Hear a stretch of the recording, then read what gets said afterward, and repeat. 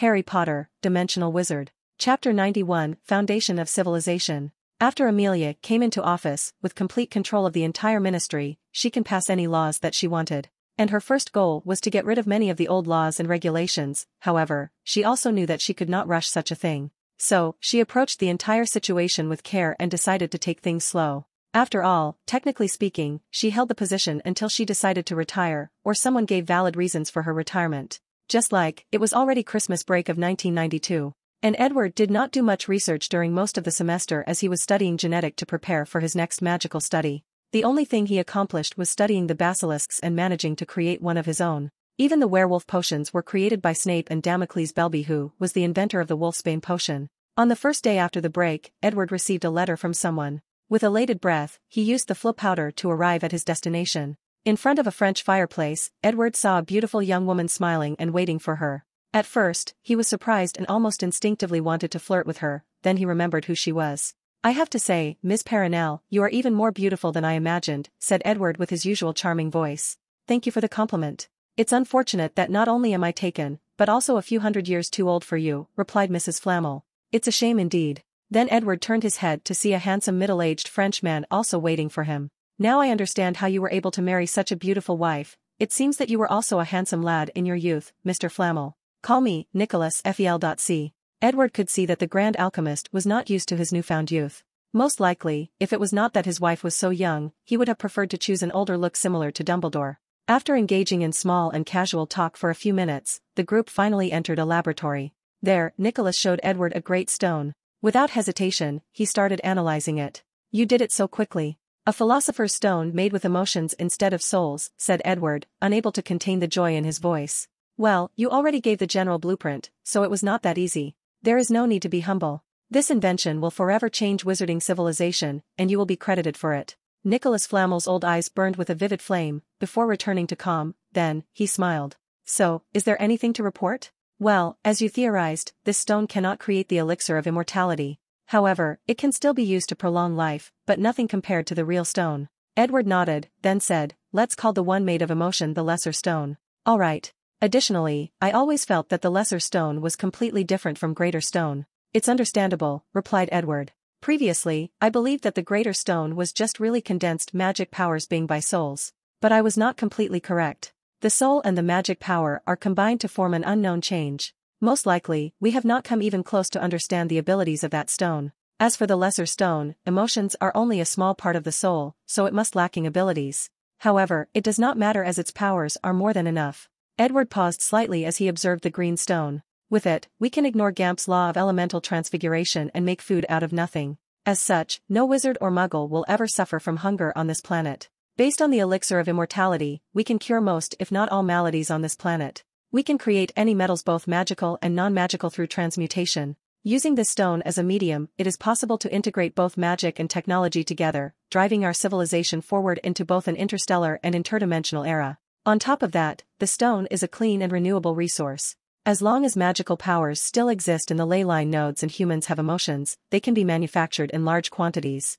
The greater stone is considered a perfect material, so it can last forever on its own. As for the lesser stone, it should be able to last a few centuries. This small stone is the foundation of any powerful civilization." The Flamels marveled at Edward's words.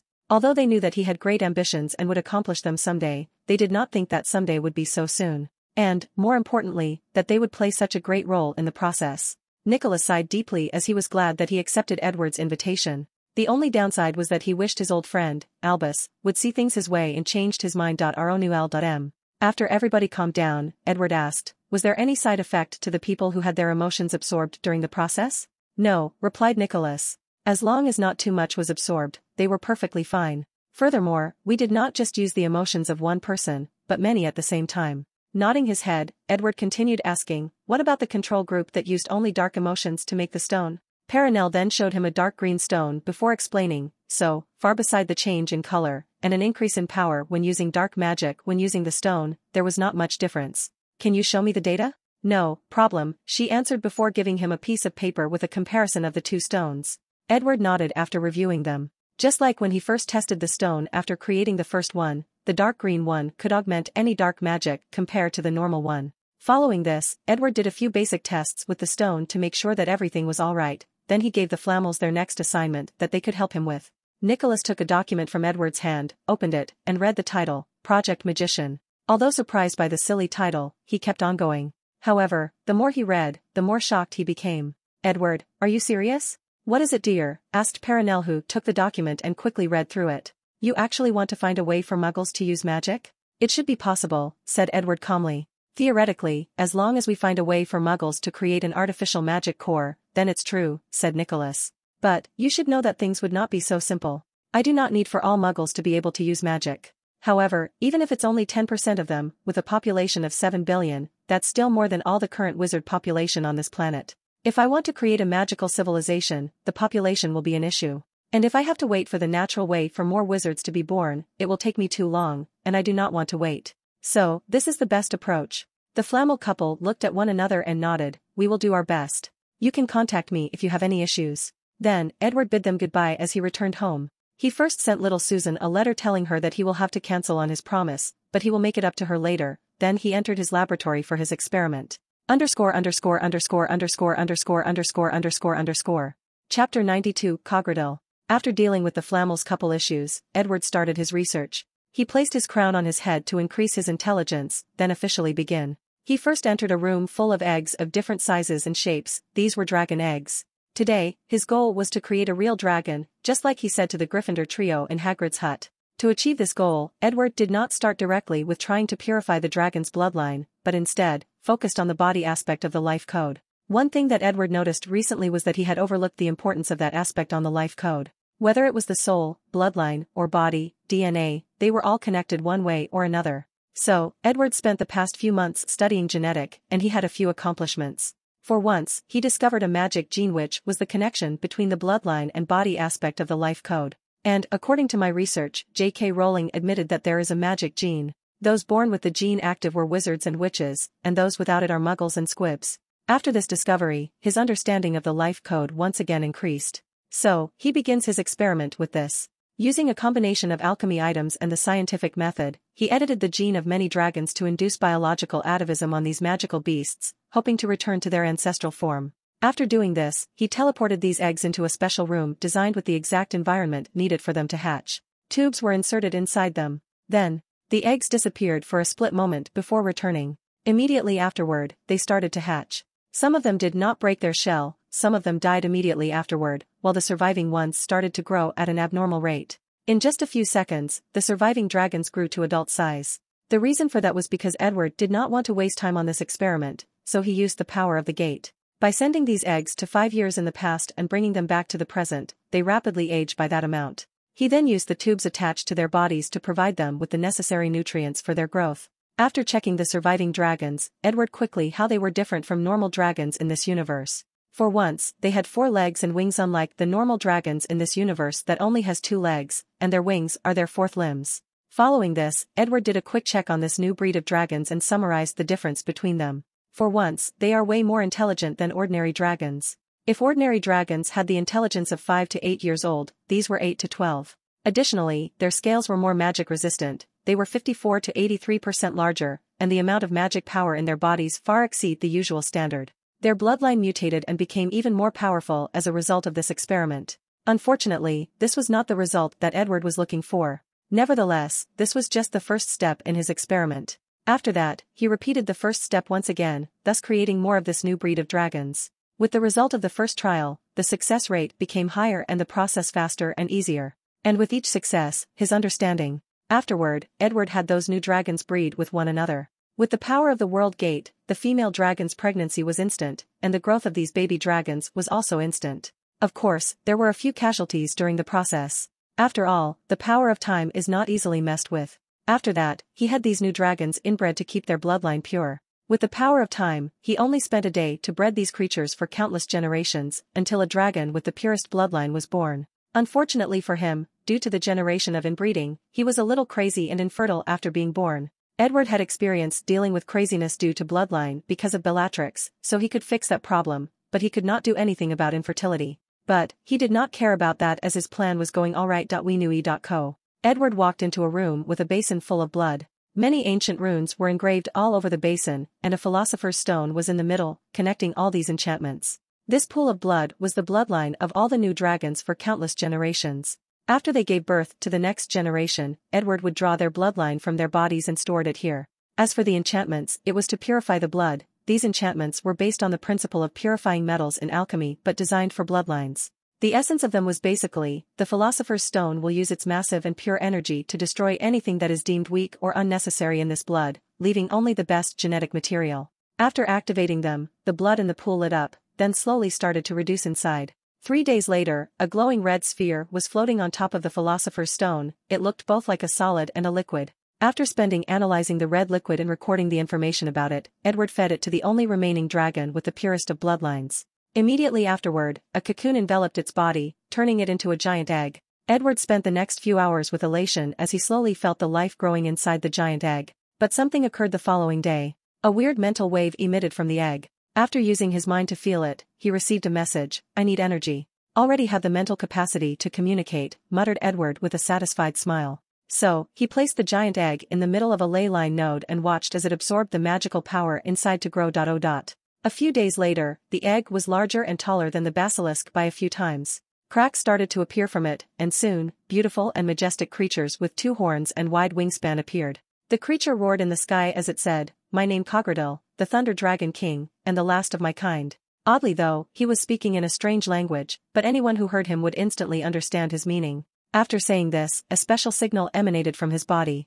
This signal was not even detected by any of Edward's instruments, let alone him. It bypassed all the enchantments in his laboratory on the moon and spread throughout the entire universe. No one on Earth noticed that signal except for Death. In the dimension of the afterlife, Death looked at the moon as he muttered, "A real dragon? What exactly is that wizard doing in there?" Meanwhile, after Cogradil declared his existence, he looked down at Edward and said, "Human, thank you for all your help in bringing the dragon race back to this world. Before El left, I can grant you any wishes that are within my ability." With a calm look on his face, Edward said, "Enough with your nonsense, kneel." Immediately, a powerful force deep in Cogradil's soul and bloodline acted and forced him to bow his head, and lay on the ground. "If you can become smaller, do so," ordered Edward. Then, the Dragon King did so, reducing his size to that of a normal Hungarian horntail. "That's better," said Edward in satisfaction. "Human, what have you done to me?" roared Cogradil. "I have spent so much energy creating you, do you think it was for nothing? During the entire process, I have placed so many restrictions in your soul and bloodline for countless generations. So, you belong to me." Chapter 93, Bloodline Inheritance. After getting Cogradil under control, Edward then asked, "So, what ability do you have that differentiates you from other dragons?" The Dragon King scoffed at him and did not answer. However, Edward did not mind as he said, "You can either cooperate with me, or I force you to do, your choice." After a brief pause, the dragon opened his mouth and used a dragon breath attack. However, what came of his mouth was not fire, but condensed thunder. "Well, that's new," said Edward. "No wonder you called yourself the Thunder Dragon King. Do not insult me, human wizard. I'm a dragon king because of how noble my bloodline is." "So, the dragon race is hierarchical one based on the purity of bloodline?" Cogradil did not answer him, and Edward did not mind. He then did a full body check on this dragon, and he discovered that he broke through the second limiter, thus had a magic power 75 times that of an ordinary wizard. "How fascinating," said Edward. "Your magic power is concentrated in all the parts of your body, all your muscles, bones, and scale. Although I've seen this phenomenon in magical beasts like basilisks and phoenix, nothing compares to you." "Can these beasts you mentioned be compared to me?" said Cogradil. "And what do you mean by magic power? Are you talking about mana?" "Mana? Was that the name of magic power in ancient times?" Edward was used to the name mana as it is usually associated with magic in his past life. But now, the term showed up in the Harry Potter universe. And, from now on, magic power will be addressed as mana. "That's correct," replied the proud dragon. Edward nodded before continuing, "If my theory is correct, you should have a bloodline inheritance. Now, let me take a look at it." He placed the diadem on his head, placed his head on the dragon's head, and activated the bloodline contract that he placed on its ancestors. Soon afterward, a large amount of information entered his head. Using the diadem, he processed it extremely quickly. "Dragon chant magic," muttered Edward, then he waved his hand said, "Incendio." A small jet of fire appeared in his left hand. Then, he said, "Defay." A small fireball appeared in his right hand. Interesting, using the same amount of mana, a charm using the dragon language is 3 to 5 times stronger than a regular one. However, what is the reason? Aguamenti. DLO. Edward then conjured 2 different sizes of clean, drinkable water. "I see. Incantations are used to mobilize the mana inside a wizard's magic core. Hence, once a wizard can freely control his mana, he can use silent casting. However, the dragon language seems to be able to mobilize mana at a higher frequency, making each spell more powerful and efficient. Not to mention that the complex nature of the language makes it more suitable for magic. Additionally, this type of magic makes it easier to use charms that require emotions or imagination. However, logically speaking, the devil language that I used in my contract should also have some magical powers that I'm not aware of, especially when it comes to soul-related magic. I should look more into it. Now, there is the concept that magic operates at a different frequency. I noticed this phenomenon when studying house elves. Since their magic operates at a different frequency, it made that most anti-apparition enchantments useless to them, hence the reason that they can apparate in Hogwarts. I never placed too much emphasis on that, but now, it seems that I should study this more thoroughly. Edward knew that his understanding of magic will dramatically increase after thoroughly studying dragon chant magic, but now was not the time for this. He still had another purpose for creating the dragon. Meanwhile, Cogradil was internally greatly surprised at how quickly Edward was able to use dragon magic, and how quickly he figured out its essence. In his memories, many humans have had the opportunity to study dragon magic, but few could do so, let alone master it or figure out its essence. After using a tremendous amount of willpower to stop his research, Edward decided to accomplish his original goal. He placed his hand on Cogradil's body and he said, "Fusion." Suddenly, the dragon was absorbed into Edward's body. Soon, afterward, Edward grew to more than 10 meters, golden scales appeared all over his body, his fingers turned into claws, and 2 pairs of wings grew from his back. A large mirror appeared in front of him and he looked at his new body. Half-dragon? Dragon blood warrior? Well, it does not matter. Let's see if my theory is correct. After checking his body, he muttered with elation, "I was right. The second limiter is removed." However, he paused for a moment, before entering his soul space. There, he saw a giant dragon looking down on him. "Now, you will pay for your insolence, human wizard," said the soul of the Dragon King, before launching towards Edward. The latter, however, just gave him a random look before a gigantic cage appeared and imprisoned the dragon. "Impossible. How can your soul be so powerful?" Ignoring him, Edward regained consciousness, and he finished testing his new body and abilities. The advantage of dragon and human. Wait, the magic veins of this form are perfect for humans. By studying it and replicating it, it could not increase the power of the human wizard, but also allow them to use magic without a wand more easily. "Dream on," said Cogradil directly through the soul. "How can regular human wizards support to have such a detailed and complex magic vein? Without the proper amount of mana, it would be impossible." "True, but I can still create a less complex version. And as wizards grow and become more powerful, they can further modify their veins until they reach this level." After doing all kinds of tests on the dragon, Edward separated from him and returned to his normal body. He first checked his magic core and his second limiter was still open. However, he did not have the complex magic veins that he had on while in Dragon Warrior mode. However, it did not matter. Now that he knew the pathways of the magical veins, he could modify his body to be just like that, and his mana was enough for the operation. Speaking of mana, now that he broke his second limiter, he now had another method, superior bloodline body fusion, and it was higher than even his body modification. With enough potion, he can soon reach the same amount of mana as Cogradil. Then, all he has to do is use the Philosopher's Stone to break the last limiter. After doing all his tests, Edward looked at the Thunder Dragon King and said, "I'm curious, logically speaking, I should be able to access all your memories and understanding of magic through the bloodline inheritance, but all I got was the dragon language and how to use it." "Humph, you overestimated yourself. Throughout the history of our dragon clan, many people wanted to acquire our magic, but they all failed. You should be proud to be even able to acquire our language." "I see, so your ancestor placed safety to prevent other races to acquire your inheritance. Interesting, I'll have to study this at a later time. Now, let's talk about what to call you." "My name is Cogradil," roared the dragon. "I know, but from now on, I will call you." Chapter 94, The Power of Love. A few days later, Edward checked his magic core that was filled with mana. After breaking the third limiter and reached the ceiling of mana in this world, he was thinking about the way forward, not for him, but other wizards. His current plan was to follow examples from wuxia novels and try to compress his mana until it's liquefied. However, despite his superb control over his mana, he could not do so. Thus, he figured out that another method was needed to succeed. Nevertheless, he was not in a hurry. He figured that if everything went to plan after a wizard managed to liquefy his mana, he would go through a magical and mysterious transformation with many benefits like an increase in soul power, and an even longer lifespan. And if this method works, then wizards will have to one day further compress their mana into solid form, which is similar to the Philosopher's Stone. So, if he succeeds in replacing the stone with his magic core, he will skip the middle process directly to the end. According to his calculation, Edward can now live for 1,000 years with the amount of mana that he has in his body after opening the third limiter. And he was not surprised by that number. An ordinary wizard that has not broken through the first limiter can live up to 200 years, and some talented one lives for longer. An example of this is the headmaster before Dumbledore, Armando Dippet, who is currently 355 years old. Edward checked on him and discovered that the old man broke his first limiter in his old age, thus increasing his mana and lifespan. Another example of longevity among wizards is Barry Winkle, who is currently 756 years old, even older than the Flammel. Edward once thought that this guy made his own philosopher's stone, so he visited him. Only did he learn that this guy invented a kind of magic that allows him to make sacrifices to some unknown beings, and in return, he will be granted longer lifespans. The sacrifices can be anything from gold to books, to human lives.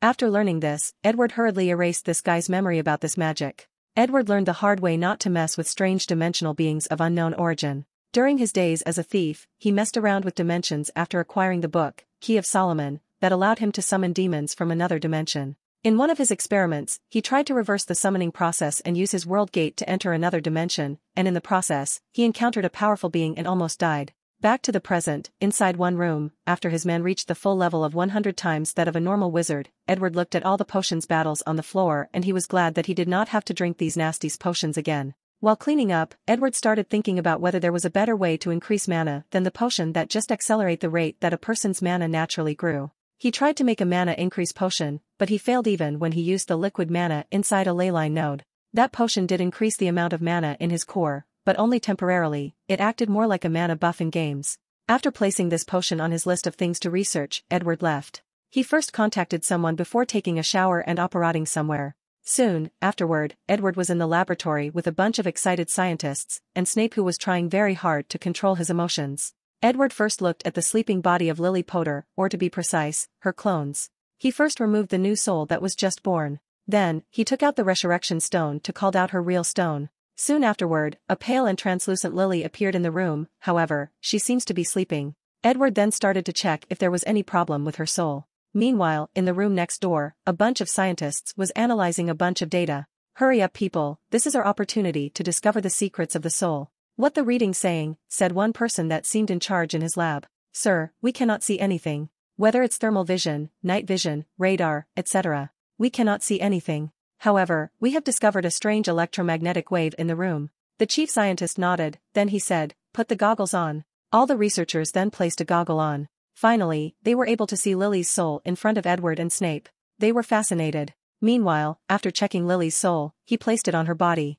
A few minutes later, her eyelash trembled and she opened her eyes. "Where am I?" muttered Lily as she looked around. "Severus? Shouldn't I be dead?" With trembling hands, Snape said, "You were, but now you're back to the world of the living." "Resurrection? Did you use some dark magic to revive me?" asked Lily, a little agitated. With a frown on his face, Edward used a spell to calm her, then let Snape explain the entire situation to her. "So, it has been 12 years? Harry is all grown up now." She then looked at Edward and said, "Thank you, for resurrecting me." Although Lily wanted to ask about her husband, she knew that this probably was not the best time. Fienu.o. As for Edward, he just nodded to her, then a look of surprise appeared on his face. "What's wrong?" asked Snape. "Her soul is slowly changing her body, recreating her original bloodline. Her magic core is also slowly reforming." "This is truly fascinating," replied Edward, as he recorded the entire process. This kind of data was extremely precious for Project Magician. Suddenly, he noticed something odd again. "What's wrong now?" asked Snape after seeing Edward's change of expression. "A strange magic is slowly being formed inside her soul. Where I have seen this thing before." "Yes, the ancient magic of love," replied Edward. "I thought you said that wizards cannot use ancient magic like love?" "That's what I thought too. But it appeared that it's possible, but the requirements may be extremely harsh." "Requirement?" "Most likely, after she resurrected, her soul transformed and she brought with her the magic of love from the afterlife. Immediately afterward, Edward gave Lily a wand and asked her to try to use it. Luckily for him, she did not suffer from amnesia. Lily closed her eyes, then waved her wand. A purple light came from it and entered Edward's body. Soon, he found that his strength, stamina, agility, and even mana slightly increased by 5%. He could also feel that this increase was temporary, more like a buff. And he could tell that the reason that the increase was so little was due to how strong he already was and because Lily was not adept at controlling this magic. Edward nodded before asking, "Do you have any other abilities?" After pondering for a brief moment, she answered, "I feel like I can do many more things, but I'm not sure. However, I know that I can use an ability called Absolute Shield. With it, I erect a shield around people to protect them against any attack." "Any attack?" "Yes, any attack of any strength." Edward frowned as he asked, "There should be some limits to this ability, right?" Lily hesitated a while before saying, "Yes. There is a duration limit, more importantly, Harry has to be next to me." Edward nodded, before conducting a few tests to make sure that she was perfectly fine. Then, he said, there are two things. First, now that you have control of the magic of love, there is something you can help me. Second, for the time being, you cannot have contact with other people, even Harry. You can see him from afar, or disguise as someone else to see him, but do not reveal your identity. Why? Severus will explain the reason for you. After that, Edward left as he has two other people to revive. Scene break. Edward walked into his aunt's house. She and Susan were having dinner. However, after seeing him, she ignored him. With a wry smile, Edward said, I know that I broke my promise to bring you on a vacation around the world, but I have a gift to make it to you. Soon, two people came from behind him. Susan squinted her eyes as she looked at them, then very precious memories of her came to her mind. As she could use Edward's mind palace charm, she also had an eidetic memory. One of the memory that she would constantly review in her spare time was that of two giants, holding a baby and playing with it. She knew that these giants were her parents. So, once these two people walked into the room, she recognized their faces. Tears started to fall from Susan's eyes, then, without any hesitation or fear, she ran into their embrace.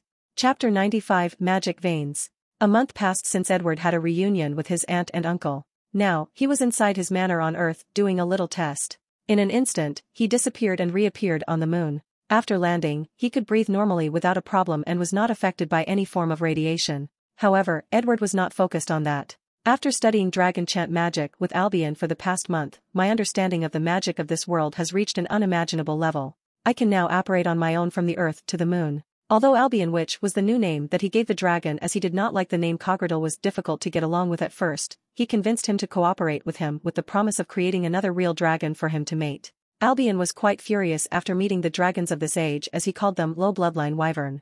Although he could control the dragon, having him cooperate on his own will make things easier. Then, he started flying around on the moon without encountering any problem. With my new understanding of magic, I can optimize the world gate to be able to travel more than 300 years back in the past and even go forward 300 years in the future. However, now is not a good time. I should do one final upgrade after studying those things. After that, there is a chance that I will be able to travel to another universe afterward. After doing a few tests, Edward returned to Earth. Scene break. Edward just finished the third-year class, then he made an announcement to the students. He walked to a large cover in the corner of the class. The students have been dying to know what was under the cover since the beginning, but the professor told them to wait after class. Edward removed the large cloth, then what was underneath was revealed. It was a giant robot with a glowing red light in the middle of its chest. The Muggle-born students recognized it as such, but the others did not. This in front of you is a golem, or as Muggle called it, a robot, said Edward. I understand that some of you might not understand the concept of robot or Eve golem, but let me explain in simple terms. I'm sure all of you have seen the walking armor in the school, or all the statues located through the castle. Well, all of them can move on their own and protect the school when necessary, so they are golem. The difference between them and the one in front of you is the fact that this one is made of metal and used something called mana crystal as an energy source, but the one in the castle used the magic from the castle itself to function. Professor, what's a mana crystal? Good question, but I cannot explain this to you guys, like this kind of knowledge is too advanced for you. But in simple terms, mana crystal is a battery that can power some alchemy items, and more importantly, it can allow even muggles to use these items. The students were first surprised, then they nodded their heads to indicate that they understood. However, only a few of them understood the true implication of such an invention. FL.C. Edward then continues, the purpose of this golem is to teach the class for the remaining of the semester. Because I will be occupied with something important, I cannot teach you guys. So, I created this golem to replace me. Immediately, Edward activated the golem.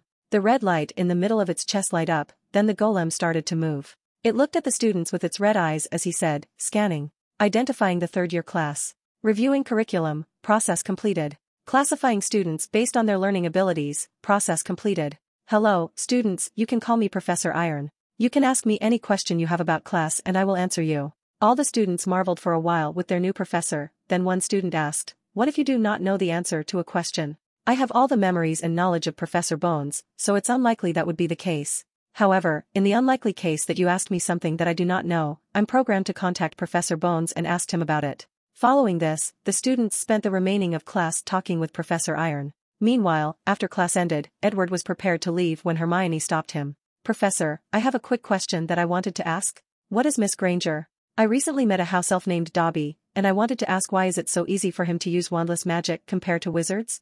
Is it because of the bloodline you once mentioned? No, the reason is because of magic veins. Magic veins? Yes. Wizards' anatomy is slightly different from muggles. We have another circulatory system in our body where magic power or mana flows throughout our body from the magic core. As a result of this flow, wizards have a longer lifespan, are more resistant to impact or magic attacks, healed quicker, etc. When a wizard casts a charm, the mana has to travel from the core to the hand. That process will take time and effort based on the magical veins of the wizard. So, Housel elves have better magic veins than us? Asked Hermione. Well, not really. Compared to humans, house elves' magical veins are usually more simple. As a result of this, mana easily travels to their hands. However, as a result of this simplicity, they do not have other benefits like high magic resistance, long lifespan, etc. Additionally, the fact that human wizards cannot easily use wandless casting is more complex than suggested. For example, African wizards' magic veins are more developed than European wizards. The reason for that is because of the wand. The wand forcefully opens the magic veins from the core to the hand, making spells instant, and even amplify the power. However, as a result of relying on the wand for countless generations, European wizards have stopped relying on their magic veins, making them enter a state of atrophy. So, complex veins give wizard many benefits, but makes using wandless difficult, said Hermione. Correct. However, with practice, wizards can use wandless cast and instant casting, just like house elves. And according to my latest research, the more complex a magic vein is, the more powerful a wizard can be. Edward thought about the magic veins he had when in the dragon transformation form. He planned to modify his body to those veins. One last question, Professor, said Hermione. Hypothetically speaking, if a muggle could create a magic core and have their own magic veins, could they use magic just like wizards? Edward paused for a moment after hearing this, he then looked at her and asked, what brought on this idea? I've had this idea for a while now. But after seeing the mana crystal you mentioned, and your explanation of the magic veins, I thought that it might be possible. Edward nodded, then he answered, hypothetically, it is possible, but there are other things to consider, like the soul and mind. Even if such a method was to be invented, not all muggles would have the qualification to use magic. But it is possible, asked Hermione with a twinkle in her eyes. Yes, it is, replied Edward. Then, Hermione left the classroom with a smile on her face. As for Edward, he looked in the corner where there was nothing, he then said, see, this is the difference between you and her. She does not only use magic but tries to innovate. She questions its limits and possibilities. No one answered him, but he heard the sound of footsteps walking away. Chapter 96 Mysteries. After class, Edward walked to his room in the castle to prepare to leave. Midway through, he encountered Harry Potter, who seemed to be waiting for him. How can I help you, Mr. Potter? Professor. Well, my godfather Sirius wanted me to invite you to dinner to thank you for clearing his name and giving Peter Pettigrew the punishment that he deserved. Edward frowned, then he said, I'm sorry, but I have to disappoint you. I'm currently very busy and have no time. It has reached the point that I will not even be teaching for the remainder of the semester. Is that so? Yes. But tell Sirius that when I have time, I will be glad to visit him. After patting Harry's shoulder, he entered his room. However, soon afterward, he received a communication from Snape through a cell phone. Edward first activated the enchantments in the room that prevented other people from snooping, then he answered the call. A holographic image of Severus Snape appeared in front of him. What is it? Asked Edward. Sir, some of the Death Eaters brought to my attention a little problem. Many of them do not have the talent or patience for research, so they are asking if there were other ways that they can be useful? That is indeed a problem. Well, place them in the training program with the werewolves and vampires. Speaking of, how is their training going? I have been following the training regiment designed by the Muggle military officer, so they now a truly elite magical force.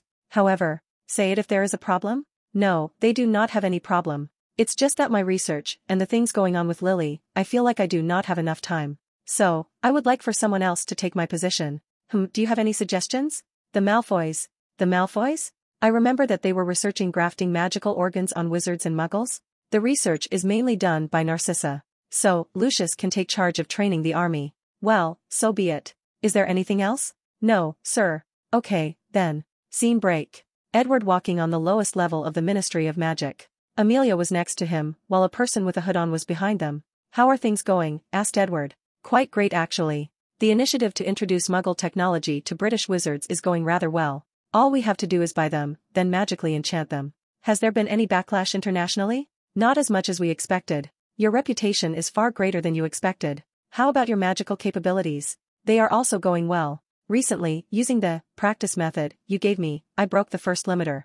It was easier than expected. Edward nodded as he was not too surprised by his aunt's talent. According to the original timeline, Amelia was one of the most powerful witches of this time. Before her death, she fought countless Death Eaters alone without being defeated. In the end, Voldemort himself had to take action to kill her, and it was implied that put on a good fight. What about your mana level? What's mana? Well, I recently learned that magic power used to be called mana in the past. So, I'm calling that now. Weird, but okay. I used the potion you gave me, but after reaching the level of 60x, I discovered that it was hard to control my mana. So, I stopped and began to practice control. Once I'm used to that level, I will continue to use the potion. A/N, from now on. I will use X to indicate the mana of an adult wizard. So, 60x is 60 times the mana of an adult wizard.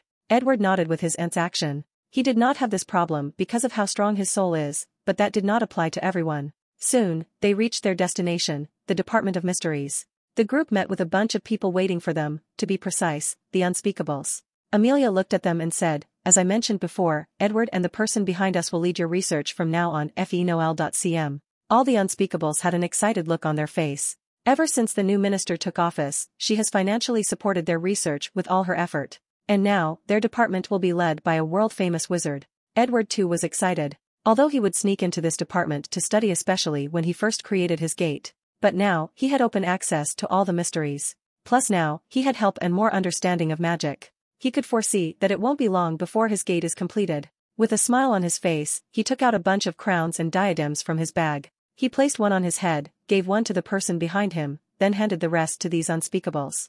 The completion of these diadems almost broke him because of how much they costed him. Luckily, he had many philosopher's stone. He first explained the diadem's ability to increase intelligence, then he said, a group of you will go with me to study time and space, while the other will go with the person behind me to study love and death. Any questions? Seeing that no one had questions, he motioned for them to head to the meeting room, then he had a separate conversation with the hooded person. So, have you adopted to being resurrected? Yes. But I cannot believe that the world changed so much, replied Lily. That's good. Did you see your son? Harry? He has grown very well. I'm very satisfied. Well, given his situation, he indeed grew well. Lily sighed. She did not expect her sister to behave this way. However, given the situation, she was just glad that she was willing to take Harry in. When can I properly see him? Asked Lily. Soon.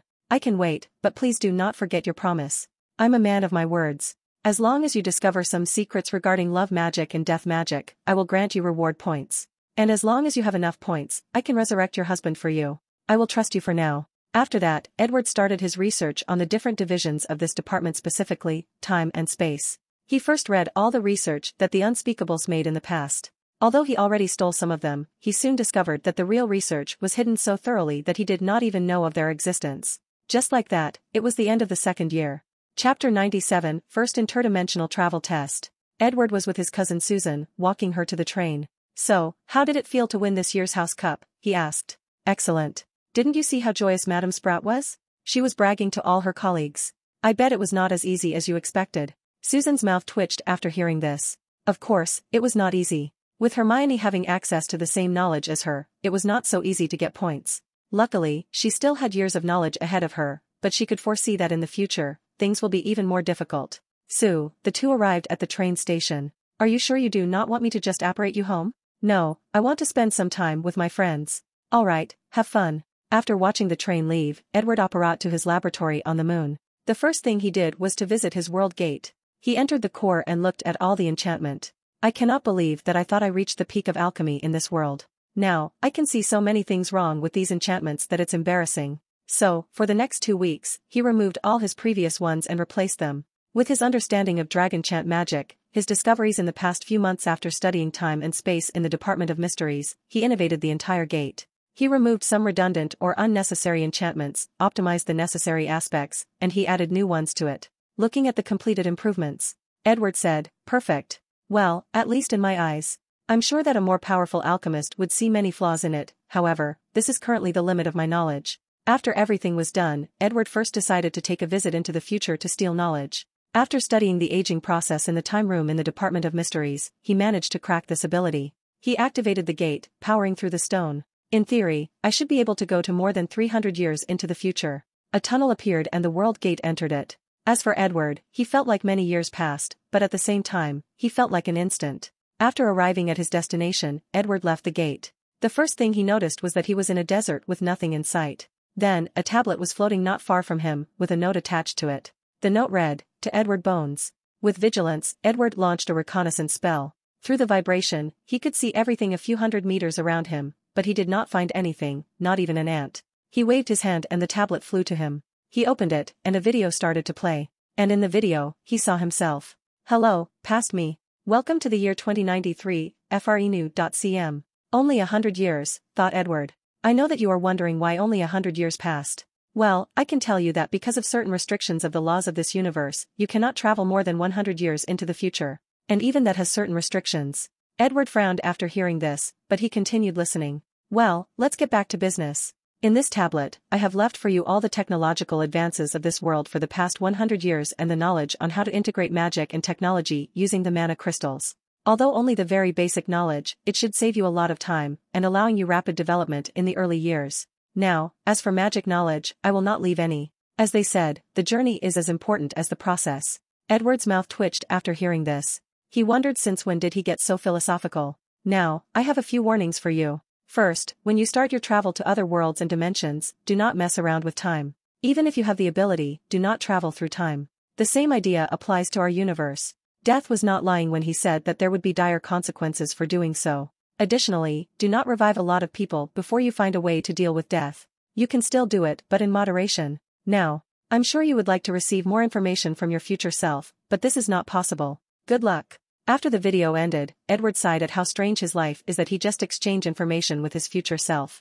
However, he was not planning to completely listen to him. After arriving in the future, of course, he has to acquire magical knowledge. Otherwise, his trip would be in vain. Unfortunately for Edward, as soon as that idea came to his mind, the world gate appeared on his own, swallowed him, and returned him to the present. With a flabbergasted look on his face, he smiled wryly as he muttered, "It seems that my future self knows me the best." He did not try again to go to the future as he could guess that his future self might be way more powerful than him, and would prevent him from succeeding. There was no point in doing something pointless. Taking out the tablet, he started reviewing the information on the tablet. Well, my future self is very thorough, he gave me knowledge on all fields, even things like psychology and archaeology. More importantly, he seemed to know what I wanted and gave me a lot of technology on aerospace. With this knowledge, it won't only take a few decades for Earth to turn into an interstellar civilization and spread to all the corners of our solar system. With the addition of Magitech, the combination of magic and technology, the process would be faster and easier. This will be a great help to building the wizard civilization. After reviewing the information and making a copy of it, Edward gave it to the scientists under his commands to analyze it in detail. Then, he returned to the gate. Morgana, let's begin our first dimensional travel test. Sir, are you positive? The chances of failures are more than 95%. That's why we have to test it, see the problem and fixed it. As you command. Beginning test fusing spatial force with temporal force. Accomplish, supplying energy, no problem with energy storage, checking all enchantments, no problem detected, breaking dimensional wall, recording all energy readings.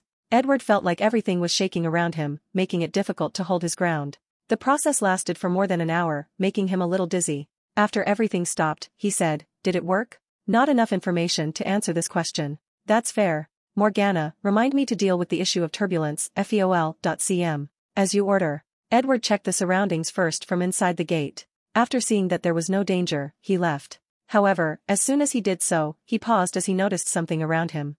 Chapter 98, Mana Tree. As soon as Edward left the gate, he felt something odd in the surroundings. However, after checking, he did not find anything. So, he closed his eyes and felt everything around him.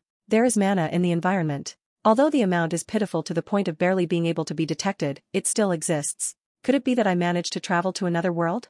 It should not be that easy. Insidio, said Edward. Then, he noticed that when the flame appeared from the tip of his wand, it grew 20% larger by absorbing the mana in the air. Then, Edward tried a few other spells, including dark magic, and it was the same. Having mana in the surroundings increases the power of all spells. Finally, Edward said, Defay. A flame appeared in his wand, then it also increased in size. It seems that dragon chant magic is more effective when used in a mana-filled environment. Moreover, it is more effective on using it than regular incantations magic. After doing his initial test, Edward used his gate to teleport to the moon. Well, it seems that I'm still on Earth, at least one version of it. Edward then buried a deep tunnel underground and placed the gate. Morgana, enter stealth mode. The gate became invisible. I should probably find a better way to hide it in the future. I can't always place it on the moon.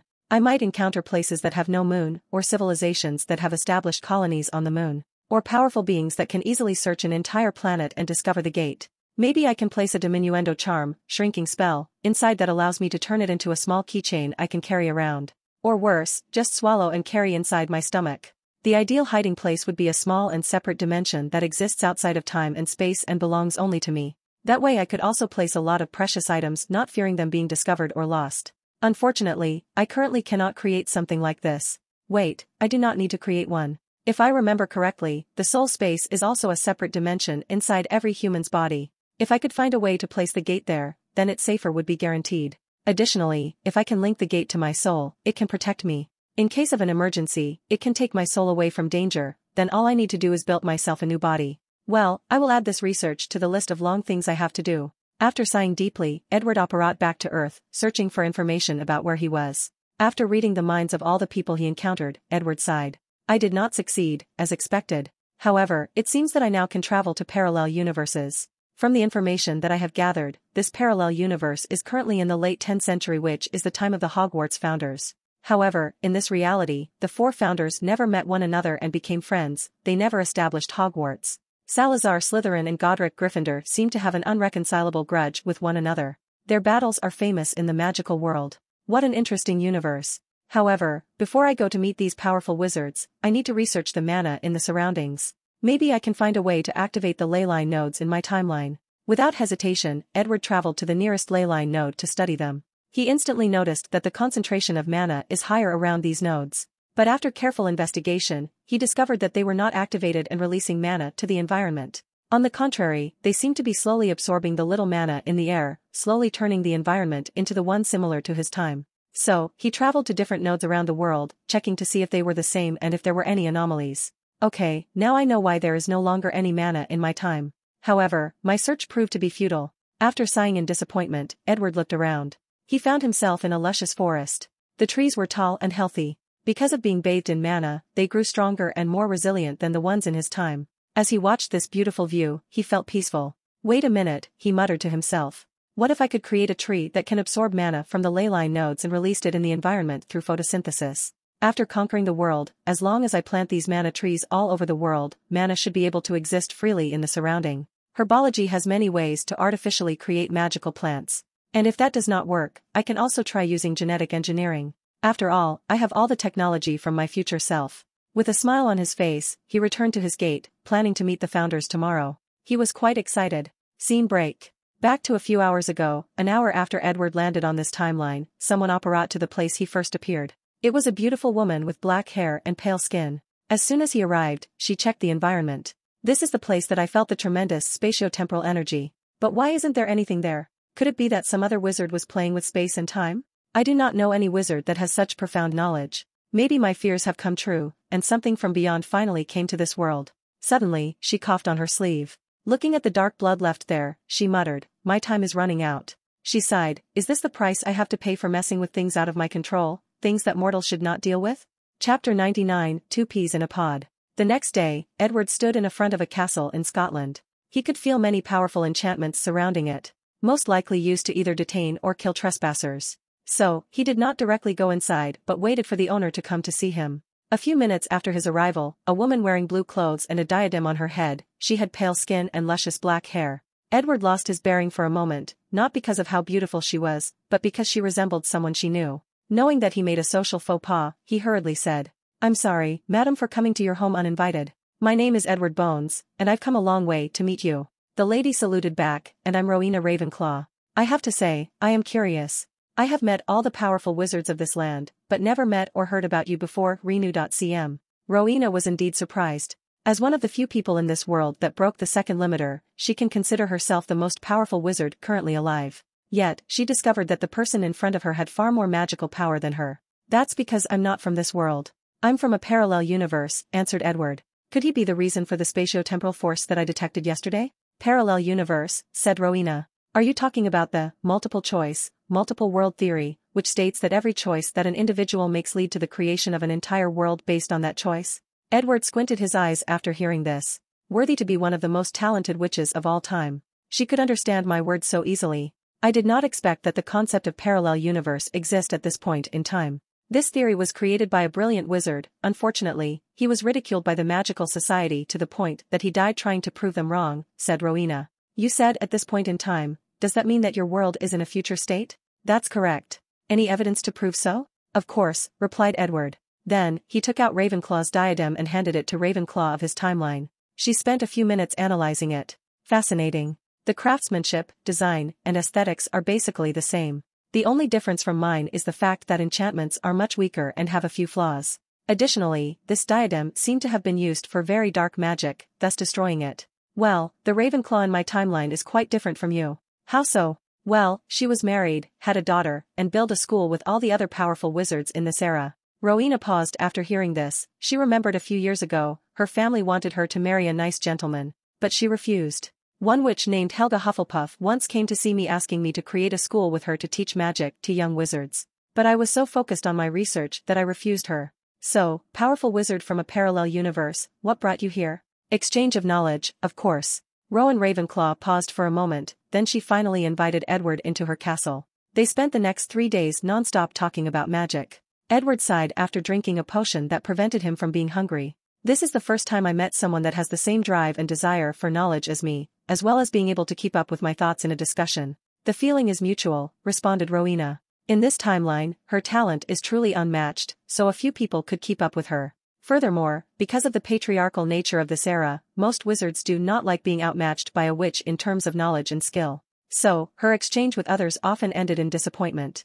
Now that we have established a certain level of trust, I can ask you to use a magic that links our mind together to exchange knowledge quicker and more efficiently, said Edward. Rowena paused for a moment, then she nodded. Soon afterward, she found herself in her mindscape. In half, the room was a library of all her knowledge, while on the other was Edward's. Well, this is the first time I met someone who has at least half of my knowledge. This all the magical knowledge you have? Asked Rowena Ravenclaw in surprise. Well, not all of them are magical in nature. There is some history and technology there too. Technology? You will soon know. Immediately afterward, the two exchange many of their knowledge, theories, memories, skills, and experiments. The process lasted at least a year in the mindscape and 1 hour in real life. After waking up, Rowena was completely fine. She reviewed all the information she just gathered. I cannot believe that muggles would develop so much in just 1,000 years. Meanwhile, us wizards have deteriorated to such a point. Well, you cannot completely blame them. Mana is no longer in the environment in my time, so the likelihood of powerful wizards being born has dramatically increased, replied Edward. However, he had a frown on his face. That is not reason enough to reach such a state, replied Rowena. Is there a problem? It seems that you do not completely trust me. What do you mean? In my timeline, I studied the diadem and concluded that my Ravenclaw probably had access to the room of brain in the Department of Mysteries. By studying that room, she was able to discover how to increase intelligence and made the diadem. However, I found no such information during our exchange. More importantly, I did not find the reason that you are slowly dying. Rowena paused for a moment before sighing. I knew that I would not be able to hide it from you. Follow me. She then led Edward to a long passage in her castle, heading in a specific direction. There is no need to sulk. I'm sure that there are many things that you hid from me during our exchange. That may be true, replied Edward. However, you have to admit that the level of trust one gave you is way more than you did me. With an awkward silence, the two soon reached a room. Inside, Edward saw the perfect replica of the Department of Mysteries. He saw the room of time, space, love, brain, and the death chamber. He even saw the Hall of Prophecy. It seems that my deduction was correct. Rowena Ravenclaw in my timeline might have found these rooms while traveling throughout the world and brought them back to England.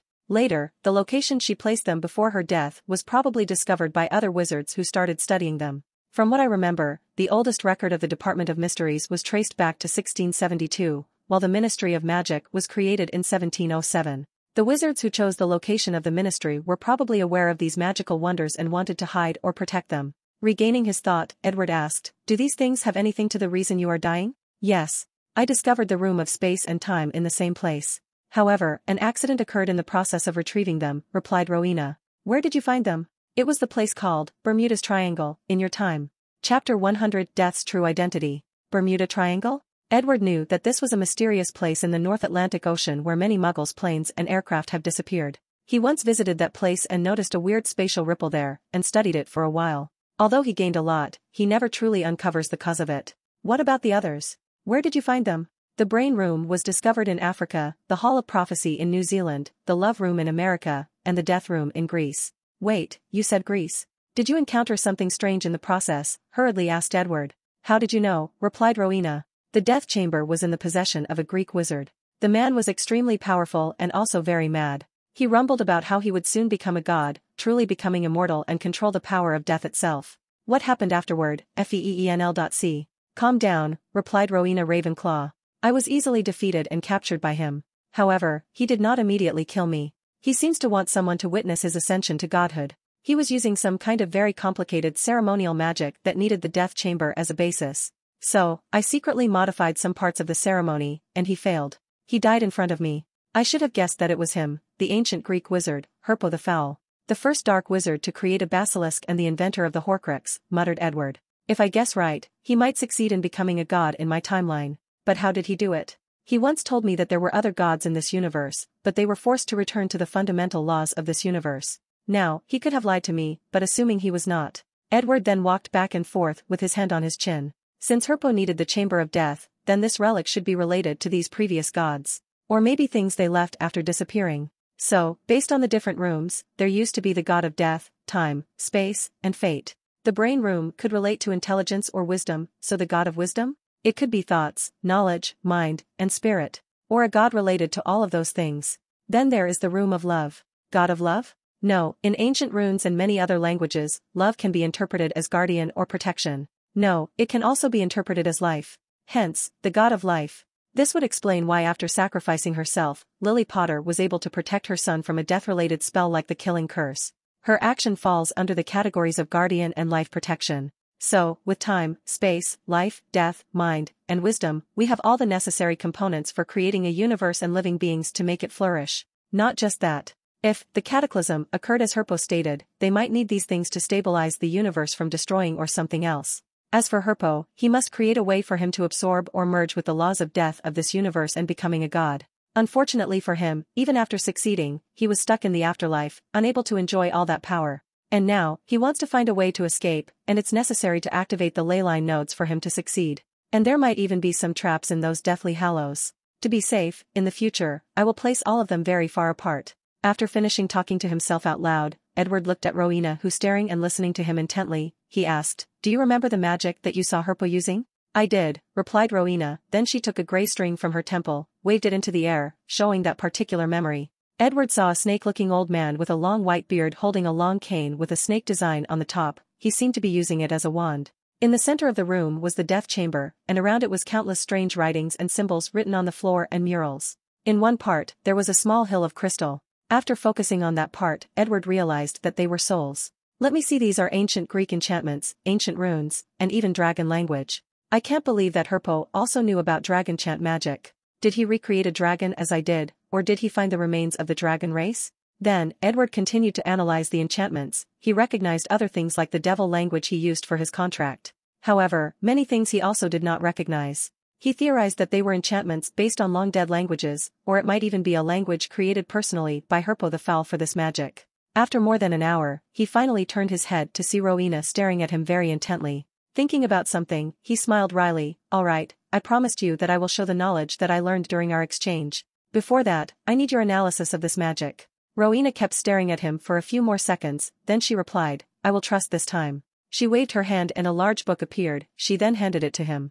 Edward briefly looked through it and he saw all of Rowena's research on the ceremony magic. Although she could not recognize many of the enchantments there, after many experiments, she figured more than 50% of them. Nodding his head, Edward took out a circular plate and handed it to her. This plate was the same that he gave the Death Eaters, given them access to his library. Knowledge of how to operate this metal plate appeared in her mind, then she asked, "Why is my authority temporary level 4? Don't be greedy. Only I have level 5 access, and only my family have real level 4 access. So, what you are saying is that if I become your wife, I will have real level 4 access, and even possibly level 5?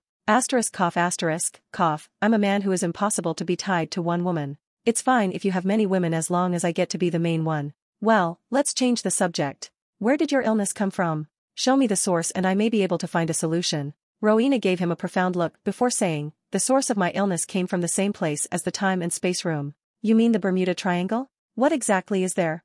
Chapter 101 The Way Forward. Rowena and Edward apparat to the Bermuda Triangle. After a glance, Edward realized that it looked similar to his timeline, with the same strange spatial fluctuations. Then, he saw Rowena took out an item, then a vortex appeared in front of them. Then, the two of them entered the vortex. Soon afterward, Edward found himself in a very dark place, so he used the Lumos charm to see his surroundings. There is a separate space connected to the Bermuda Triangle. I never discovered it in my timeline. I used the Hall of Prophecy to amplify my divination magic to locate all the different rooms.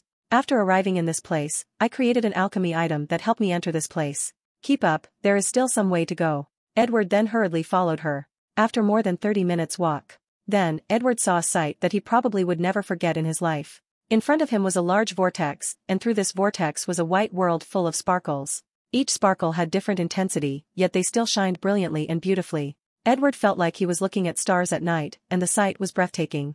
"What is this?" he asked in shock. "Chaos, the world beyond our world, or outside of our universe. You can call it with many names," replied Rowena. "You mean void?" "Void? That's a good name." Then Edward suddenly started laughing out loud like a madman, and even some small tears fell from his eyes. Rowena could not tell whether because he laughed too much or because of pure joy. After regaining his bearing, Edward said, "According to my theory, there exist worlds, universes, or dimensions completely separate from our own. And in between these universes, there should exist something, void. Finally, my theory has been proven correct. This is not enough of you to be this happy. You don't understand. All this different world means different magic civilizations and power systems. Some that are way better than ours, some that are not, and some that are completely different. Nonetheless, it is still completely new knowledge." Rowena's eyes light up after hearing. Meanwhile, Edward continued to vent his emotions. After sighing deeply, he said, "Ronul.m. One of my greatest and most ambitious goals was to travel to these worlds and acquire their knowledge. But I knew that this would not be an easy process. So, I study a way to acquire immortality so I can have time to do so. And later, I decided to conquer the planet and use the wisdom of all wizards and muggles to help me accomplish my goal. Even then, I knew that things would not go easy. However, with this discovery, I finally see hope for my goal to be achieved. So, I would like to thank you sincerely." Rowena nodded her head. "As a fellow who travels the same path of discovering the essence of magic, I accept your thanks." Edward took a deep breath, his eyes changed as they twinkle when looking at Rowena. "Okay, let's deal with your problem now. Tell me what's going on?" Nodding her head, she explained, "When I first came here, the room of space and room of time were located here, connected to the vortex. They seem to be slowly closing the vortex. I was curious about it, so I started studying it. Unfortunately, in one of my experiments, something came out from the void and entered my body. This strange power started infecting my body. Although I managed to prevent it from spreading, it slowly weakens me." Edward walked to her and used his wand to check her injury. He soon discovered a black light inside of her body. All her body is infected, including both her bloodline and magic core. This could explain why she never broke the last limiter. Luckily, she managed to stop this thing from spreading to all her soul, and only a small part is affected. "Do you have a solution?" asked Rowena. "Well, if you do not, it's okay. I've had a long time to make peace with my death. It's just a shame that my life would come to an end so quickly without accomplishing so many things. There is no need to be negative as I do have a way, it's just that a few things need to be dealt with." "Really, what method?" "First of all, you need to give up your current body." "Give up my body? You want to use clone?" "That's right. Clone you and place your soul in the new body," replied Edward. "That's a good method, but there will still be the issue of my soul. Here lies the problem. I do not have nearly enough understanding of this strange thing to remove it from your soul. So, the best solution is to use magic similar to Horcrux and cut that the part of your soul that is infected. However, doing so would make your soul incomplete. Although the soul can slowly heal itself, the process is extremely long compared to the human body. So, we need to find a way to make up for that missing piece. I guess that the elixir of immortality may have a way to make up for it, but I've never tested it, so I'm not entirely sure." Rowena's eyes light up after hearing this. "If you want a way to make up for the soul, then we need to find Salazar Slytherin." "Him? What for?" "In this timeline, he invented a way to turn muggles into pure soul energy and crystallize it. This is the reason that Godric Gryffindor hates him and constantly tries to kill him. In that case, let's visit him and the other founders. Then, we can travel to my timeline to treat you." "Sigh, I should have come with all my research and laboratory equipment. I need to make a mental note for the future. What about you studying the void?" "It can wait until we return to my timeline. I'm sure this vortex also exists there." "Well, this might not be the case," replied Rowena. "What do you mean?" "Although I only removed the rooms of space and time because I was desperate to find a way to live and wanted to study all the mysterious rooms to discover a solution to my problem, I still care about the vortex. So, after moving the rooms, I still checked on it and discovered that it was slowly closing on its own. The rooms acted as an amplifier to the process. So, there is a chance that they might be already close on my timeline," added Edward.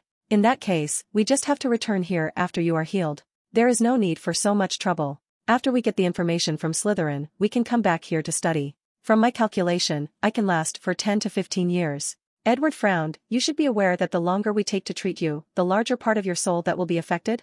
"I know that. But But I have a feeling that a mysterious change is slowly taking place in my soul because of that weird thing, and it is a good kind of change. So, I plan to allow it to take place. After I get a new body and heal my soul, I will absorb the strange thing again and allow it to slowly transform me, and once I can no longer hold on, I will use the same method to cut it off me. Then, I will repeat the process again and again until the transformation is over. E.C. After hearing this, Edward did not try to convince her as he would probably do the same thing in her situation. The only difference being that he would be more careful and experimented on other people before doing it on himself. After agreeing, the two left to meet the other founders of that time. Chapter 102 Second Interdimensional Travel Test. Soon afterward, Edward and Rowena went to meet the different founders and have a discussion and exchange. The process was actually smoother than Edward expected, and it was because all of them really respected Rowena Ravenclaw. So, without any difficulty, he learned a few things from each of them. He learned the soul crystal magic from Slytherin, along with much other dark magic. Although the soul crystal magic allows Edward to turn souls into pure energy that can be absorbed without any impurities, there were still a lot of problems with this magic that he needed to fix himself. From Gryffindor, he learned a lot of skills when using magic. Skills are as important as using powerful magic as they can allow a weaker opponent to defeat a much more powerful one. A perfect example of skills is a memory that Edward saw from Godric Gryffindor during one of his duels with Slytherin. The latter used Accio to call Slytherin's wand from him, thus disarming the latter without using the Expelliarmus charm. From Helga Hufflepuff, he learned food-related charms and recipes. And it was not just that the food she made was delicious, but had other properties. Her food could help regulate the body to keep wizards and muggles healthy, it can help soothe people's minds and allows them to be in their best state to study or do other activities. Her food could quicken a wizard's ability to create mana. And unlike Edward's potion, the food tasted excellent, had fewer side effects on the body. Of course, it was not as effective as the potion. However, through everyday consumption, it could make up for it. Edward learned a great deal when it comes to magic diet, and was inspired to invite a few potions based on some of the recipes he learned from her. As for Helga, after meeting Edward, she was motivated to make her dream come true and build Hogwarts in this timeline. She invited the others to help. Unfortunately, only Gryffindor accepted her invitation. However, Edward did help her write the books for the different curriculum. After that, Edward returned to Bermuda Triangle to study the Void Entrance.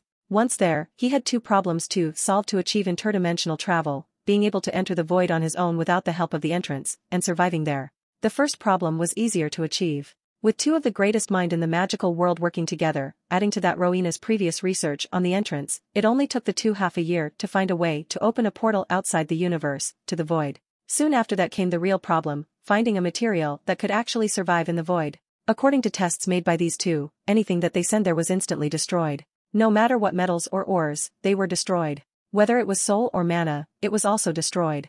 Edward even tried sending some law power from the Deathly Hallows and it was also destroyed. Although the process took approximately 48 hours. The only thing that managed to survive the void and returned intact was the Philosopher's Stone.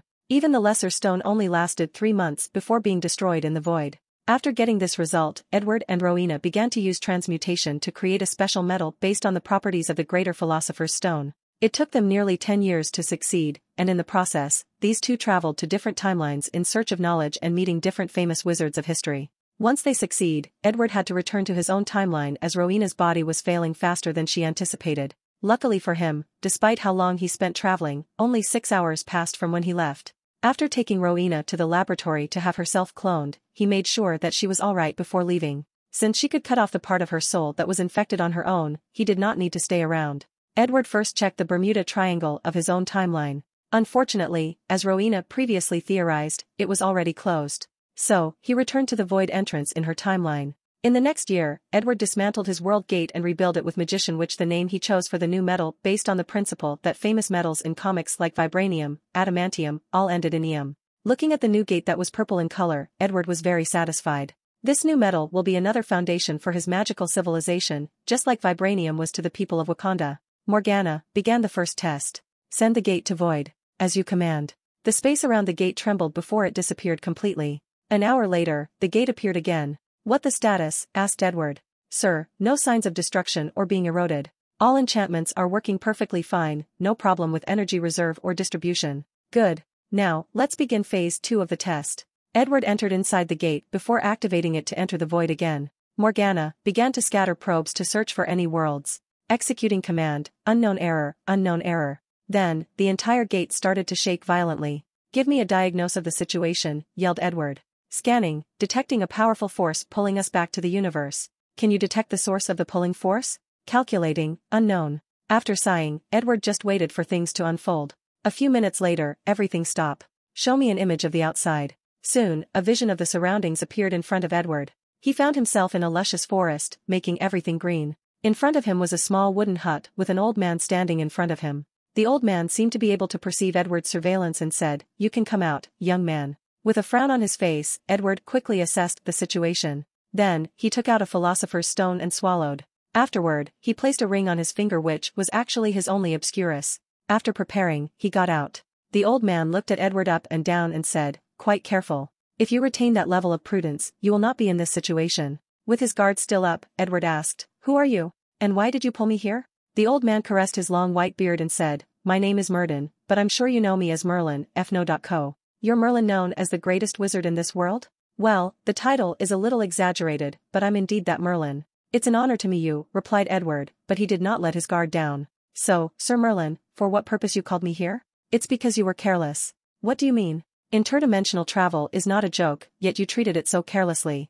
The first thing that you did was to send a probe into the void. Do you have any idea how dangerous that is? As intelligent as you are, you should be able to guess that there are creatures capable of living in the void. Now, what would happen if they discovered your probe and traced it back to you?" Cold sweat started falling down Edward's back after hearing this. "And that's not the only mistake you made. The void is vast beyond anything you can imagine. You could spend millions of years without finding another world. Even if you are immortal, can you imagine the suffering you would endure in that time? On top of that, even if you find another world, what then? Do you just barge in just like that? If you are lucky and discover a weak world, everything would be fine. But if you discovered one of those powerful worlds with beings that can control space and time, they would immediately detect your presence and capture you. And with your weak strength, there is little you could do." Edward almost died of embarrassment. He was so caught up in his discovery of the void that he forgot all his cautiousness in doing things. Adding the fact that things have been going too well for him for most of his life, he was careless beyond reason. "And that's not all," continued Merlin. "Even if everything went smoothly and you managed to travel to another world,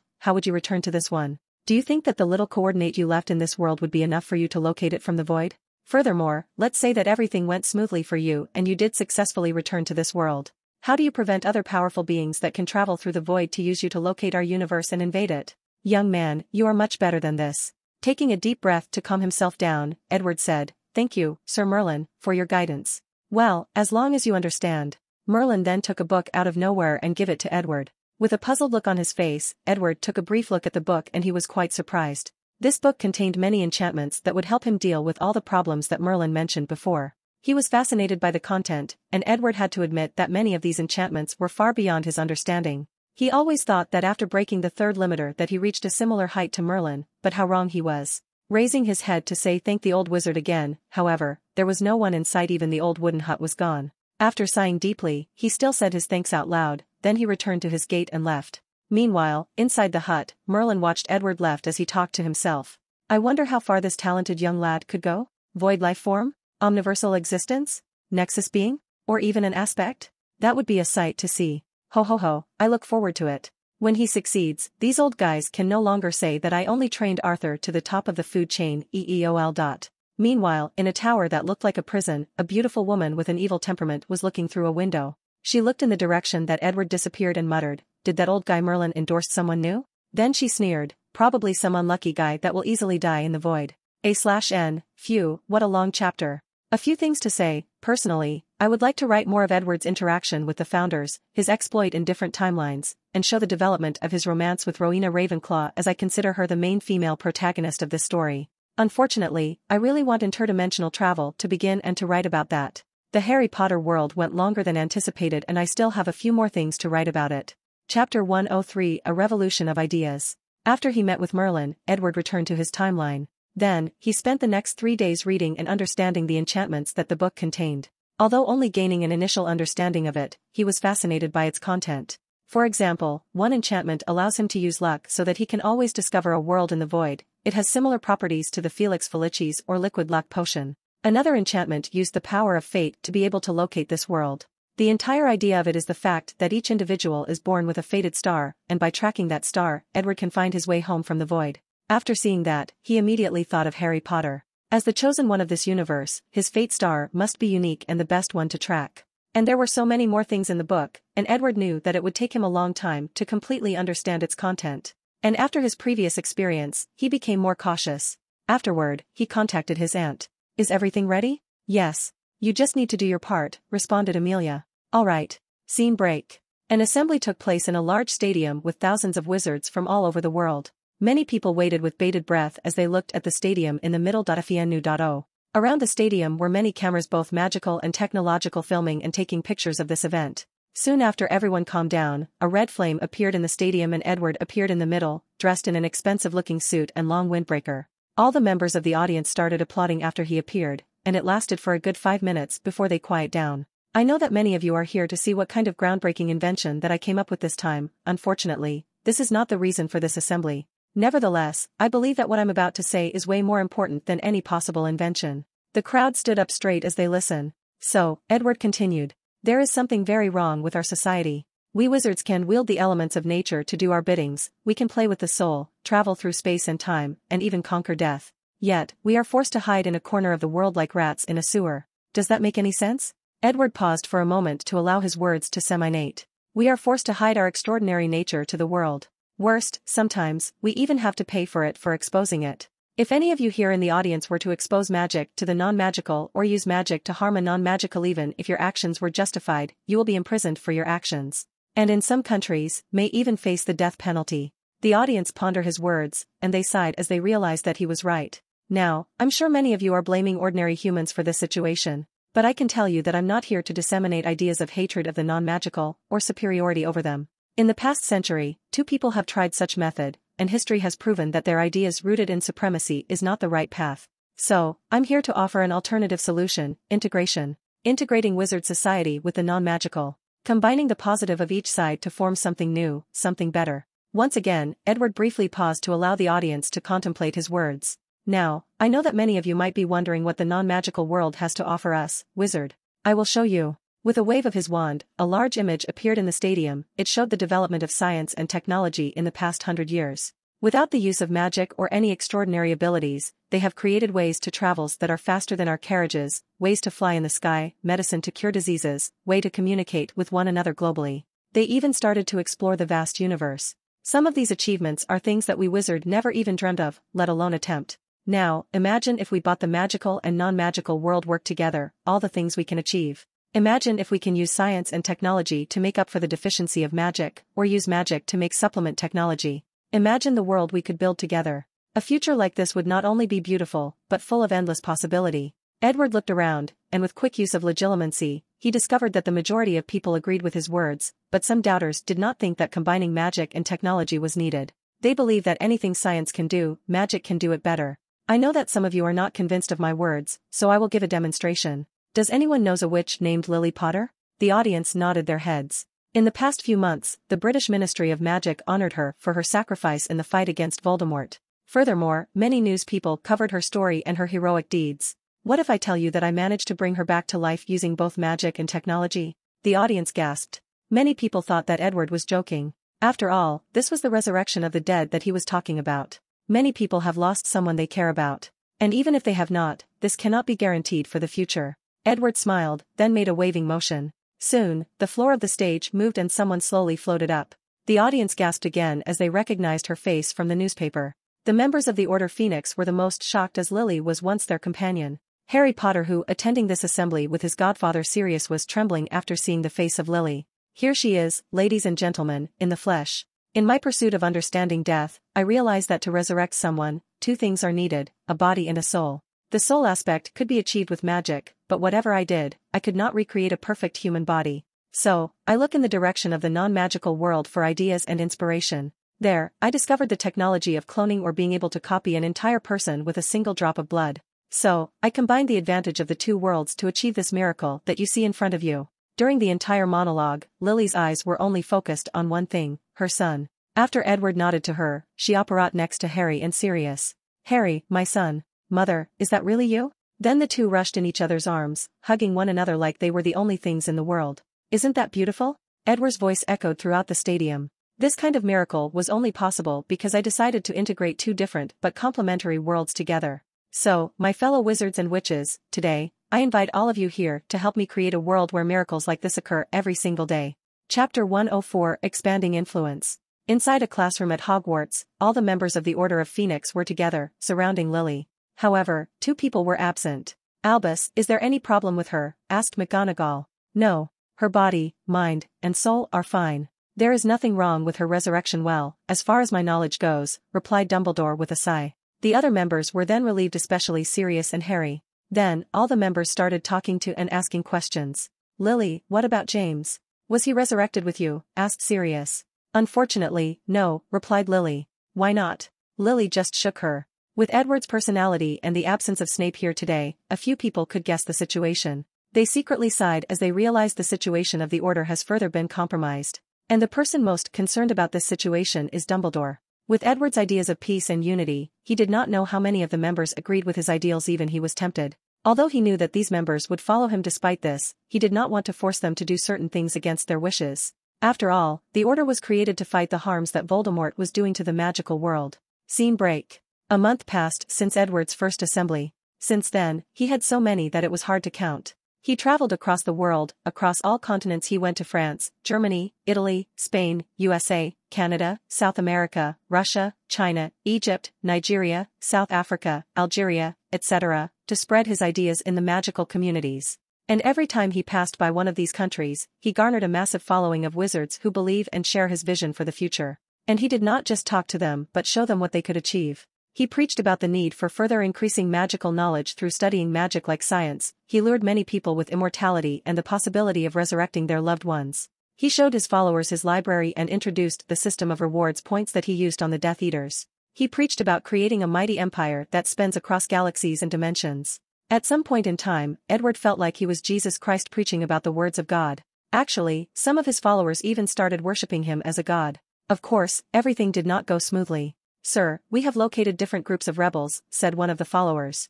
Just because they disagree with my ideas does not mean that they are rebels. Where are they? Asked Edward. A map of different parts of the world was shown to him. He looked at it and said, mobilize the team to catch all of them in one fell swoop, and I will personally go after the largest group. Remember, we can incapacitate them, but do not kill them. Sir, why do we have to be lenient to these people? So far, our revolution has been without much bloodshed, and we should try to remain as such. These people are just lost souls, and with enough time, they can be convinced. Furthermore, even if they cannot, they are still be used as experiment materials. After that, Edward took a group of followers and apparat to Australia. Soon, they managed to track this group. Edward looked at this group of thousands of wizards. He said, the new changes of the magical world are inevitable, and for the betterment of all wizard kind, why resist? Edward Bones, you might have fooled all these people, but it will not change the fact that you are just a power-hungry dark wizard just like Voldemort and Grindelwald. How dare you treat our leader the same as those scums, screamed one of the followers. However, Edward raised his hand to prevent them from doing anything rash. It's a shame that we could not see eye to eye. He then looked at his followers and said, do not intervene. He slowly walked to this group of wizards, and as soon as he took the first step, those wizards attacked. More than 1,000 lights of different colors hit Edward head-on. Yet, without even using a shield, he was completely unharmed. We know L.O. So, he continued his journey toward this group, while his followers watched in awe. So, this is the power of the Dragon Man magic veins? Granting me unimaginable magic resistances. And this is just one of the many benefits. As Edward slowly approached, the leader of these groups of wizards became more scared, so he screamed, don't stop shooting, he is just a man. Am I? Asked Edward, who instantly appeared in front of the leader, forcing him to take a step back. Ignoring the leader, he looked at the people behind him and said, brothers and sisters, lay down your wand and join me in creating a new and beautiful world. Many people hesitated after hearing this, so Edward took this opportunity. You should have heard of my deeds. I have always accepted people joining my cause even when they have previously raised their hands against me. A few seconds later, one person left the group and stood behind Edward. Then, one after another, people walked behind him until only half of them left. As for the remaining half, they gritted their teeth and raised their wands. With a sigh, Edward took out his wand and said, stupefy. A white light appeared and all these wizards including the leader. Then, he motioned for his followers to take care of the passed-out wizards, while Edward returned to his base in England. However, not long after he arrived, Snape entered his resting room with news. What is it, Severus? Dumbledore has disappeared? What do you mean he disappeared? I mean he completely vanished from sight. He cannot even be found in the Marauders map you handed for me to watch over. Edward frowned. What about the other members of the Order? All their current location is known. Edward tapped his fingers on his chair as he thought to himself. So, this is the choice you made? I'll be ready then. I'm sure our battle will be one for the history books. Ignore Dumbledore for now, ordered Edward. Now that the magical world is conquered, it's time to focus on the Muggle side. Underscore underscore underscore underscore underscore underscore underscore underscore. Chapter 105 Resistance. Edward sat in a room with some of his most trusted individuals or subordinates. Sir, we have received news from the Muggle think tank that everything went according to plan. As of now, we have controlled all the political leaders of the world, taken control of the nuclear launch codes, and disarmed most militaries. Additionally, we also control all the major financial institutions, the media, and all the elite 1%, reported Bellatrix with a calm face. How did we accomplish all of this? Asked Josh Delton. Many people looked at him weirdly, making him a little embarrassed. He is a new member of the Circle who was just promoted due to his outstanding performance in the Werewolf Legion. It was quite easy actually. Many of these powerful people were lured with the promise of immortality, some had their memories tampered with, others were placed under the Imperious Curse, and some signed soul contracts. More importantly, we did not give them any chance to react and we struck at the same time. Josh Delton nodded his head, while Edward had a pensive look on his face. I'm guessing that there is a but behind all this good news. You are correct, sir. A group of soldiers armed with modern heavy weapons suddenly disappeared along with a few nuclear submarines. The odd part is that they were from different countries around the world. You mean that they were aware of our plans beforehand and acted before we got to them? Are you saying that there are traitors among us? Asked Snape. It may not be a simple act of treachery, added Professor Flitwick. Since these people were from different parts of the world, they might be a secret organization or an alliance of some sort. Flitwick is correct, reported Bellatrix. From the files we recovered from the CIA, MI6, KGB, Mossad, and China's Central External Liaison Department, these countries discovered the existence of wizards since World War I and have been secretly prepared. They have conducted studies to assess the threat that wizards pose to Muggle society. Furthermore, they have brainwashed and trained young children to infiltrate magical schools all over the world to spy on the magical world and steal knowledge. With this knowledge, they have secretly trained wizards loyal to their countries by adopting orphan children with magical abilities and brainwashing them at a young age. Another tactic they used is to threaten some Muggle-born wizards with their families and loved ones. The majority of people in the room were quite shocked after hearing this. All of them thought that the International Statute of Secrecy prevented wizards all over the world from revealing themselves to Muggles, but this was nothing but a false sense of security. The upper echelons of Muggle society have long known of their existence and were preparing in case a war broke out between the two sides. Many people then remembered Edward's ideals that wizards should not hide, but integrate into society, and strive to improve themselves. This new information made the beliefs of these followers more pious. There is still an issue, said Edward. How could soldiers with heavy weapons like tanks and jets suddenly disappear without a trace, especially with how rapid our attack was? Our current theory is that one wizard used an undetectable extension charm on a suitcase, then a shrinking charm to reduce the size of these objects and place them inside. So, what you are saying is that there is a suitcase out there in this vast world, full of soldiers and modern weapons in it, summarized Edward. Bellatrix just nodded her head. After pondering for a while, Edward said, contact Nicholas Flamel and ask him to use divination to locate these people. A few minutes later, Bellatrix reported back, Nicholas just sent us a location. However, according to him, he was unable to acquire the visual of the surrounding, just a location. Since there might be some unknown factor in the situation, I will go alone, said Edward. Sir, there is no need to risk your lives, it's better to send a squad to check out the situation. Many people agreed with this statement, however, Edward insisted and used the fact that he did not want to lose any of his men when their revolution was so close to success. Of course, this act further increased his followers' loyalty. Scene break. Edward found himself in a cold and mountainous area in Russia. Snow covered his sight for miles on. However, not long after he arrived at his destination, many wizards appeared to surround him. A few of the wizards held suitcases in their hands, and with a wave of their wands, countless soldiers and machines came out of the case. With a calm look on his face, Edward looked at all the soldiers. He could quickly identify that they were all from different countries, races, and ethnicities. About 50,000 soldiers, so an entire corps, thought Edward. Then his vision landed on the person in front who was the commander of this army. Just by looking at him, he could tell that he was American. I knew you would come alone, Edward Bones. The analysis we made of you was correct. You probably only came here to show your military might to your followers, however, your overconfidence will be your downfall, said the American commander. Oh, what else did your analysis say about me? That despite the fact you constantly preach about integrating nomage with wizards, you still favor wizards over ordinary people. I resent these accusations, said Edward. There is no need to act calm. Men, fire your weapons. Rain of bullets started falling on Edward, along with tanks shooting, bazookas, and missiles. However, a shield surrounded his body, blocking all these attacks. Not even a single scratch was left on him. However, a frown was on his face during the process. At this rate, the rate that my mana decreases is quite noticeable. So, he raised his wand and waved it in the air. A strange field appeared around him. Then, the soldiers soon noticed something odd. All their bullets deviated from Edward and never actually touched him. As for Edward, he nodded in satisfaction as this projectile misdirection charm that he specially invented to deal with modern weapons. "Wizard squad, start attacking," roared the commander. Then, countless lights hit Edward's shield. As those charms were not projectile, they were not affected by the previous spell. Nevertheless, these attacks seemed useless. Muttered Edward as he noticed his shield slowly weaken. "You guys actually invented a disarming shield spell? Unlike you wizards that have stagnated and not progressed for hundreds of years, we have studied magic in depth in the past few decades and made some achievements. Now, I'm more interested in you guys." Then, Edward changed the frequency of his shield to that of dragonchant magic, and it was stabilized. This act flustered all these wizards, along with the commander. "Alright, let's end the charade," announced Edward.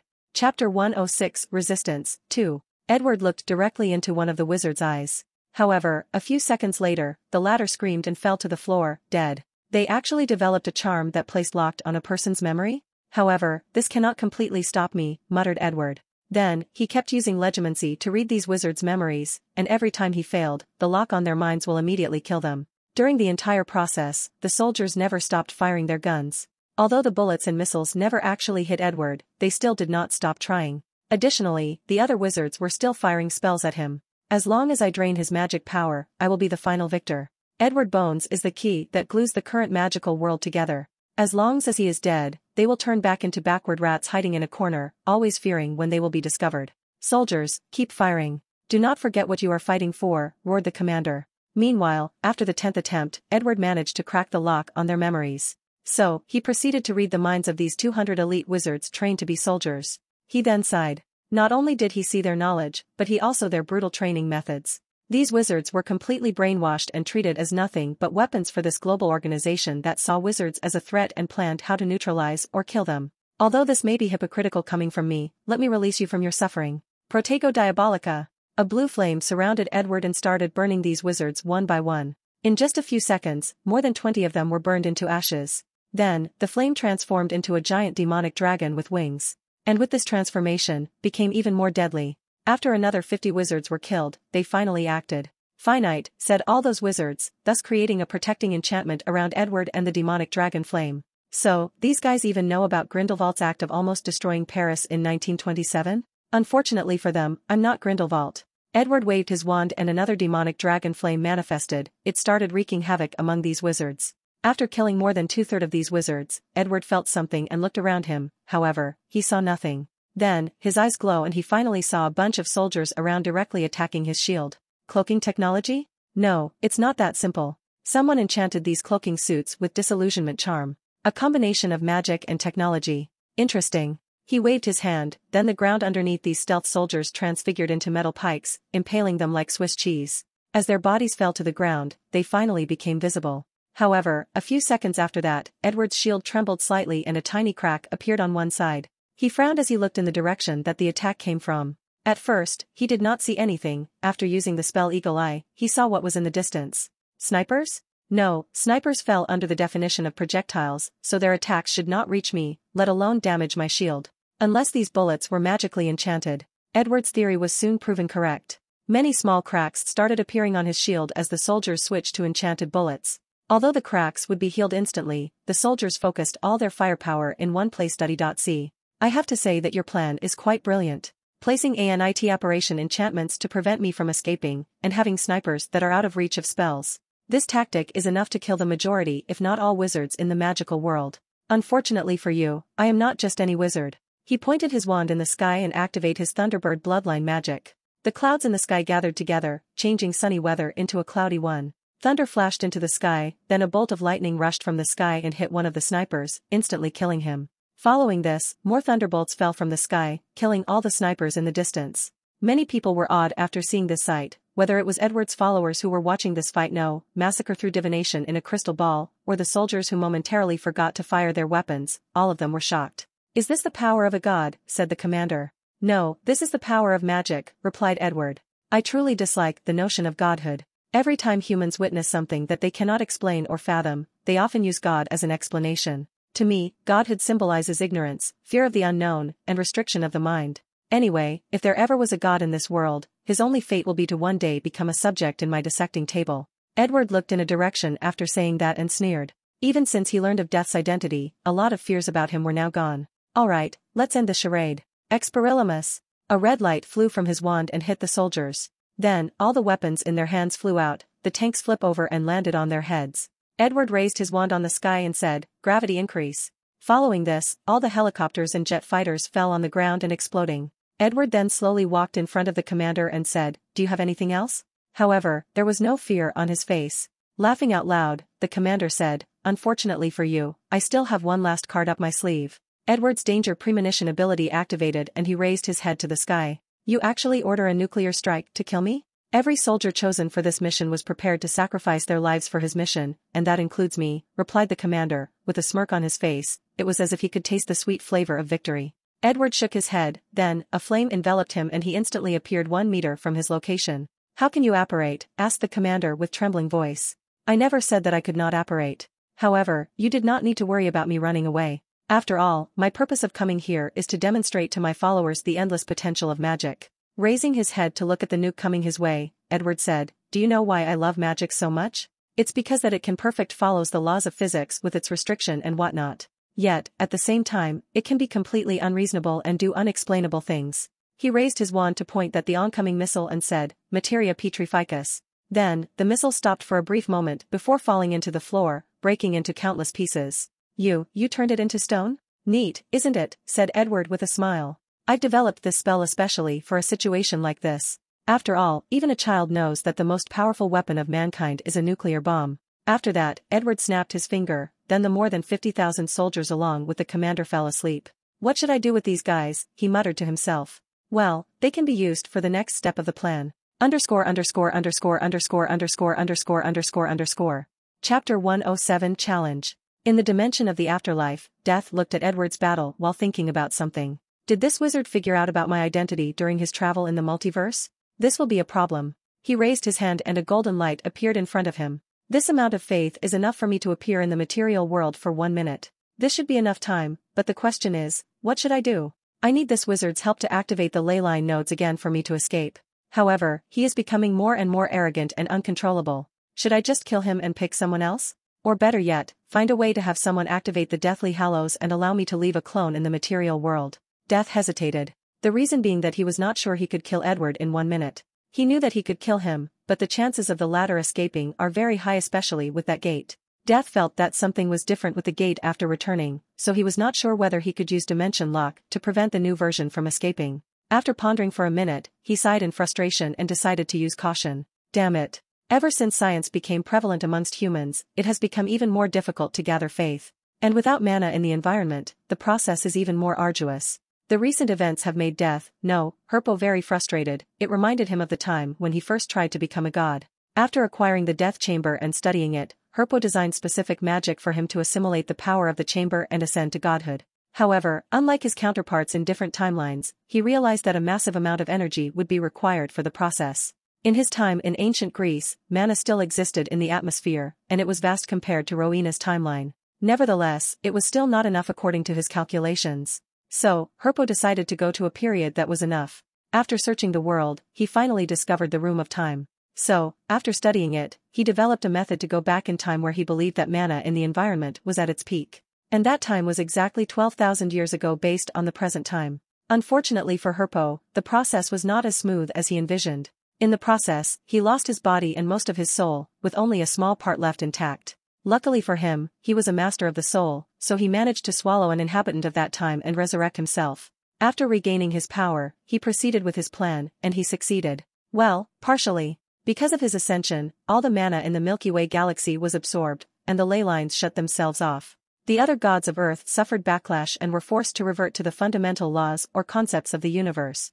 As for the Lemurian magical civilization that existed back then, it was destroyed overnight during that event. The so-called cataclysm that Herpo mentioned to Edward was caused by him. Nevertheless, Herpo was not happy for long. He was soon contacted by something called Chronai, which referred to itself as the will of the universe, telling him that his magic, which allowed a mortal to directly become a god, was forbidden and should not exist in the world. And even his existence was forbidden. So, he was punished to remain in the afterlife for all eternity, without being able to leave. Of course, Herpo would not easily accept such a thing. He plotted and calculated for thousands of years before discovering a method of escape. First, he slowly influenced the mind of humans to worship him, the god of death. Then, he gathered the faith created by the worship. This is one of the reasons that different civilizations of humans have a concept of the god of death. It was all Herpo's secret manipulation. Unfortunately, the amount of faith needed for Herpo to succeed was truly tremendous. Additionally, with the passage of time and the decrease of mana in the environment, the process became increasingly more difficult. Nevertheless, he still succeeded. By sacrificing most of the faith, he was able to appear in the material plane for a while. So, he created the Deathly Hallow and gave them to the Peveril brothers. The purpose of the Hallows was to turn these brothers into Death's puppets or clones that he could control in the material plane. Then, he would start the next step of his escape plan, revive the ley lines. Unfortunately for Herpo, things didn't go as planned.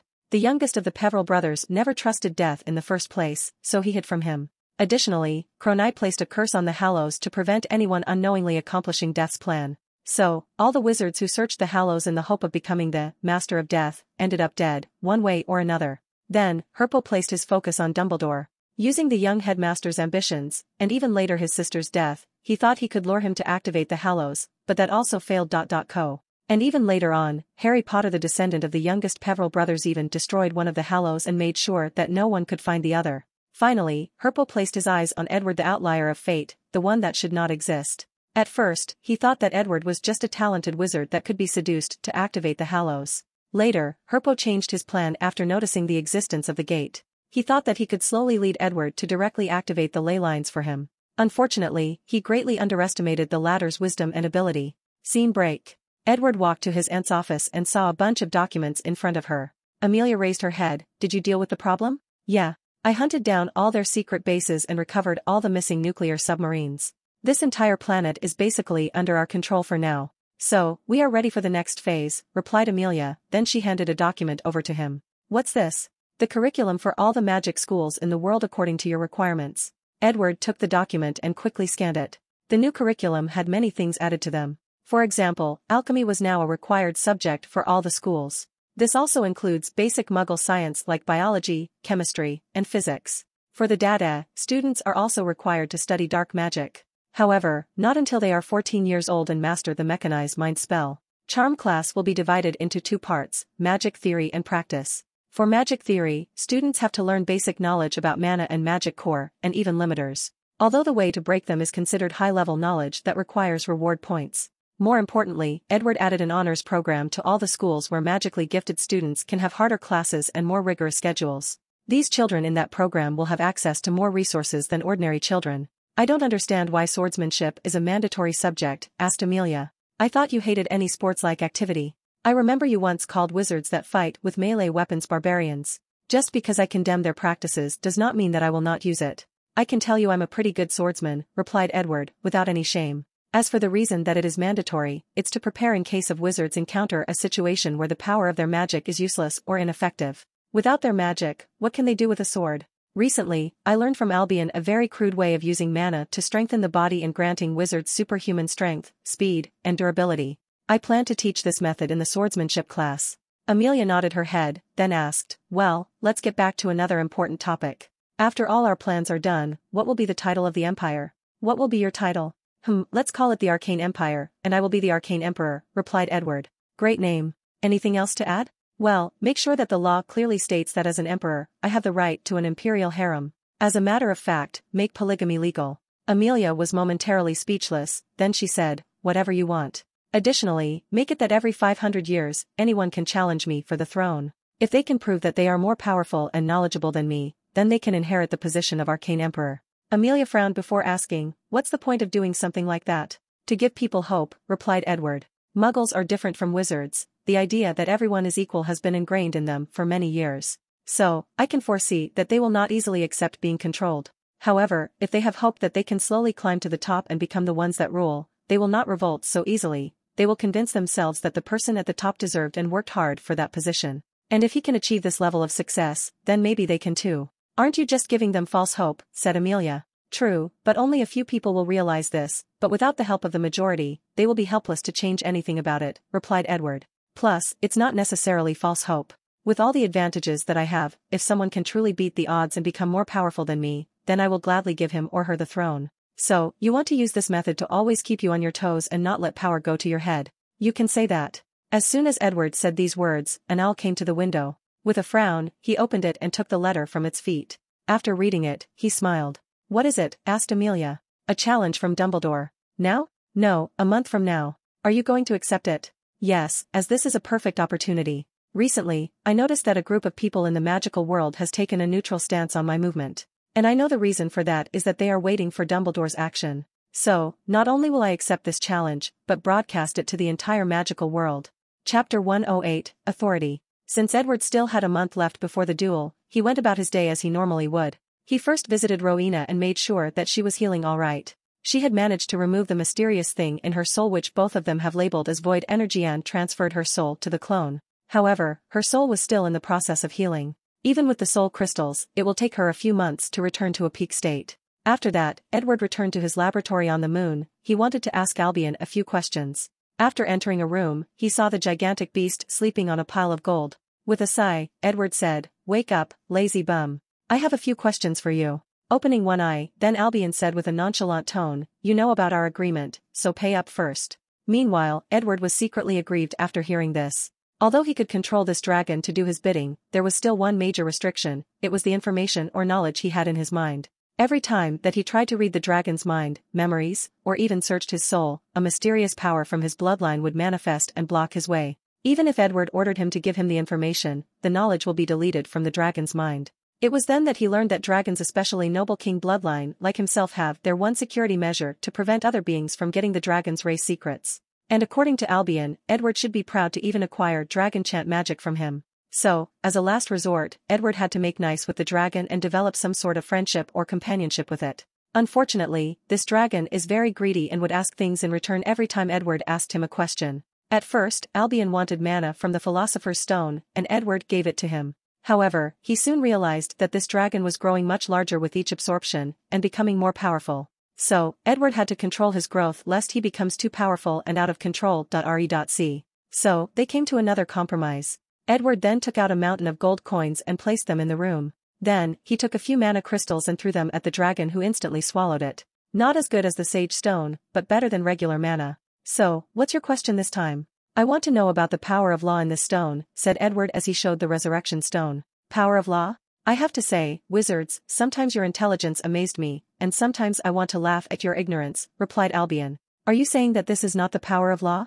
Laws are the fundamental rules that govern the entire universe. Can you imagine how powerful a person would be if he could control such power? Across the universe, countless powerful civilizations searched for years in hope of acquiring such power, and you think someone in this deserted star system has achieved it? So, what exactly is this power? Asked Edward, not remotely embarrassed by his ignorance. He never believed that he knew everything, nor did he believe that he was too mighty to learn from anyone. That's the power of God known as authority. To be precise, death authority. And what exactly is it? When any being magical or not reaches a certain level of strength, he or she can get in touch with the laws of the universe and receive the permission to use its power. Hence the name, authority. So, authority is basically fragments of laws. You can say that. By that information, I can guess that Herpo is not the only death god in this universe, but probably countless. That way, it becomes near impossible for one person to control the law unless he killed all the people with authority related to that law. Your thoughts are dangerous, wizards, warned Albion. However, Edward was thinking about something else.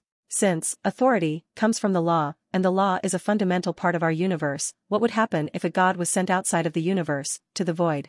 Would he lose all his powers, or merely weaken dramatically? Do you know how to acquire the power of authority? Asked Edward. Either another god grants it to you, or by gathering faith from countless people. However, the amount of faith required is tremendous, and no god will easily give part of their authorities, as that would weaken their strength. However, from my memories, I know that many wizards despise the idea of faith, so they try to find another method to gain access to authority, but none have succeeded so far. If that's the case, Herpo's probably succeeded. However, there must be some drawbacks, otherwise, his fate would not be so miserable. Could it be that this faith method has some problem? Asked Edward. Yes. What are they? I think I've said too much for today, don't you? That's true, replied Edward. Then, he took out a few more mana crystals and gave them to him. After that, he left. Albion looked at Edward's departed back and thought to himself. Many wizards had the same plan as him to search for different worlds to strengthen themselves, but none have survived. So, will this guy be any different, or will he create a miracle? I'm looking forward to it. Then, he went back to sleep. Meanwhile, after leaving, Edward began to prepare for his battle with Dumbledore. He set up large televisions around the world, then had them magically enchanted with divination charms to broadcast the battle. At first, he wanted to use technology, but knowing how crazy this battle might be, no camera could probably survive. Unfortunately, there were currently only 7 people who could use divination in the magical world. Including Edward, who could only use the most basic spell. They were Nicholas Flamel, Professor Trelawney, who received a potion that strengthened her bloodline, 2 African wizards, and 1 very special centaur. The last one was Luna Lovegood, who was also identified as having a powerful hidden bloodline. Unfortunately, she was too young to help. So, with the help of these 6 people, everything was set up in 1 month. On the fateful day of the battle, all the wizards in the world gathered to witness this battle that many were already calling the Battle of the Century. Edward apparat to the location of the duel. He then took a quick look around. The entire small island was deserted, and a forest was not far from them. He looked at the headmaster and immediately realized that he looked much younger and energetic. His eyes were practically glowing.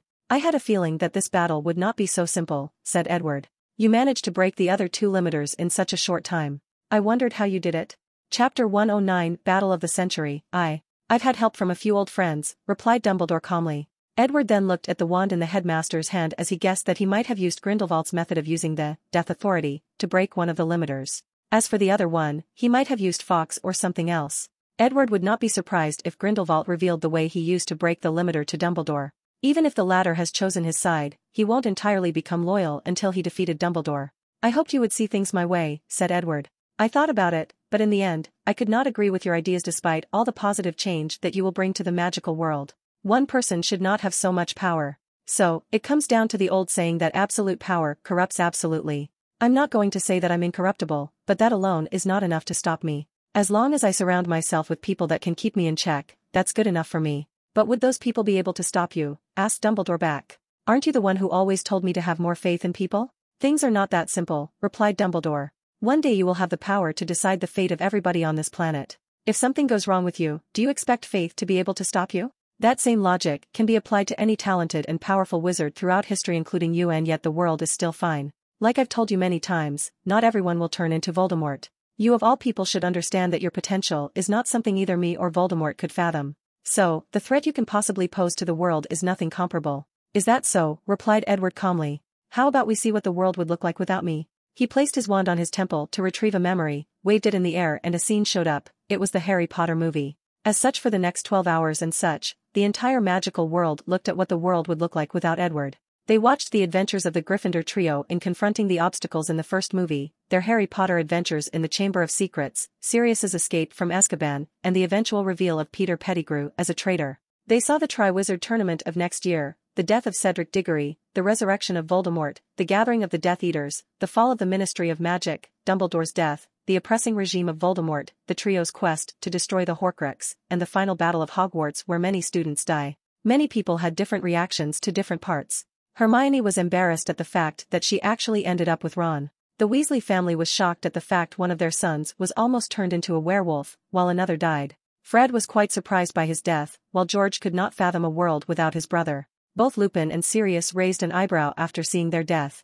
Amelia hugged little Susan after seeing her death and sighed. Meanwhile, Susan's parents hugged them together. Another person hugging his children was Amos Diggory. He could not imagine his proud son dying just like that. He wished he could kill Peter Pettigrew if he was not already executed. Lupin and Tonks, who were all watching these duels in a private room with all the members of the Order of Phoenix, looked at one another and blushed slightly. Something might be brewing between these two. The Malfoys gritted their teeth after seeing the psychological torture their son suffered at the hands of Voldemort. Neville Longbottom's grandmother looked at how her grandson slowly turned into a real Gryffindor, and she was very proud of him. For the first time in a while, she gave him some praise.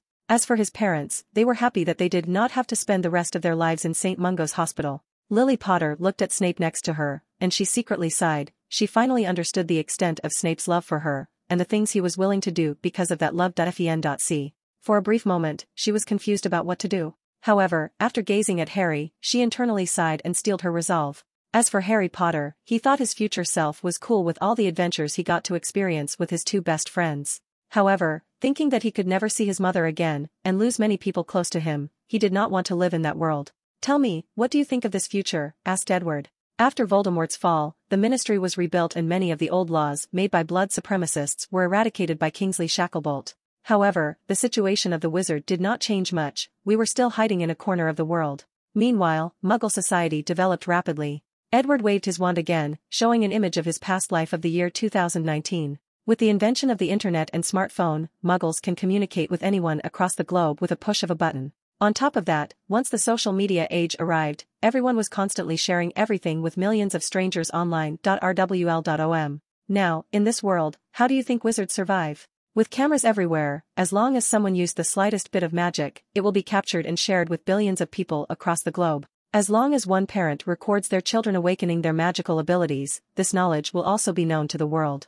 Many magical animals would find it very difficult to hide, and most likely be hunted down for sports or to be dissected. Tell me, how long do you think wizards would be able to hide? I can tell you that Muggles will develop all these technologies by 2010, so there are about 20 years left. Do you still think that what I'm doing is wrong? Dumbledore sighed and asked. Since when have you had such a prophecy? You can say since I was 6 years old. Is that relevant? No, but I can finally understand some things about you, replied Dumbledore. Nevertheless, this will not change anything. You are heading to a path where you will become an immortal ruler of an empire that spreads across the universe, across dimensions and worlds. No matter how I look at it, this story does not end well for the magical world.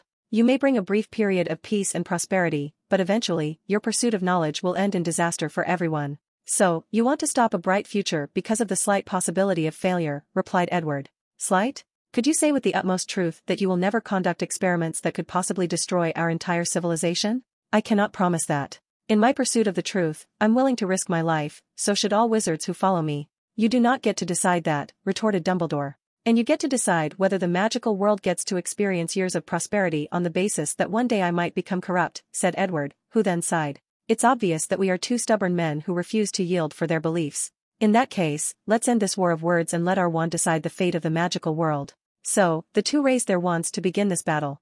Chapter 110, Battle of the Century, 2. Both Edward and Dumbledore raised their wands at each other, and light came out of their wands to clash in the middle. The light from Edward's wand was blue, while the one from the headmaster was yellow. Sparks flew where the light met, creating a burst of wind that blew away all the dirt in the ground. This confrontation only lasted for a few seconds before the two stopped at the same time. In this brief test, they gauged the mana of their opponents and realized that they were somewhat evenly matched. So, the real battle finally began. Edward waved his wand to create more than 20 ice spears in the air, which then rushed towards the headmaster. Not being outdone, Dumbledore created 20 spears of his one, but the flame elements.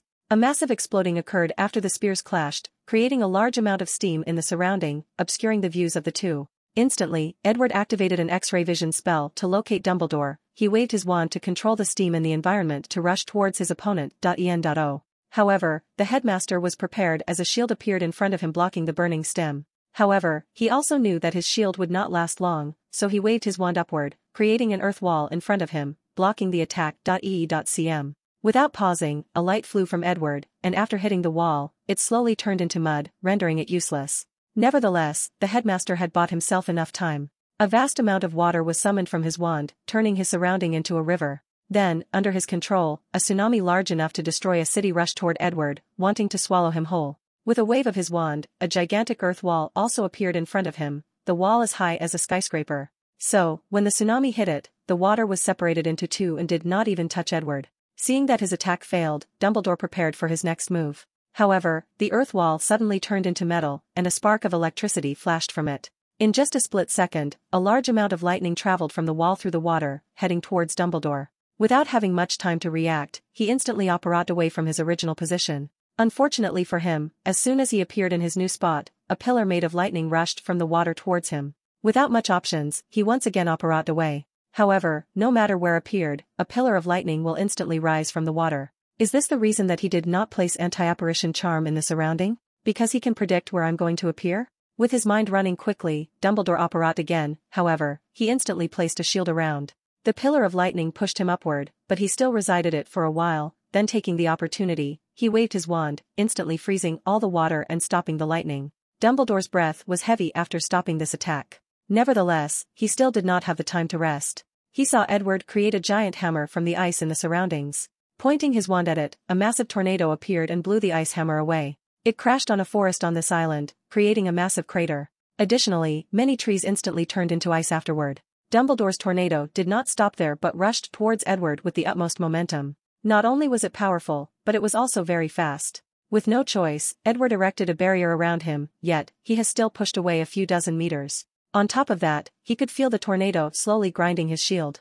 So, he tried to apparate away, however, the headmaster blocked the surrounding space. Edward could feel that even the house elf magic was also blocked. Fortunately, he still had the phoenix's ability. Turning into a flame, he appeared away from the center of the tornado. However, no long after he appeared in his new location, the tornado followed him under the control of Dumbledore.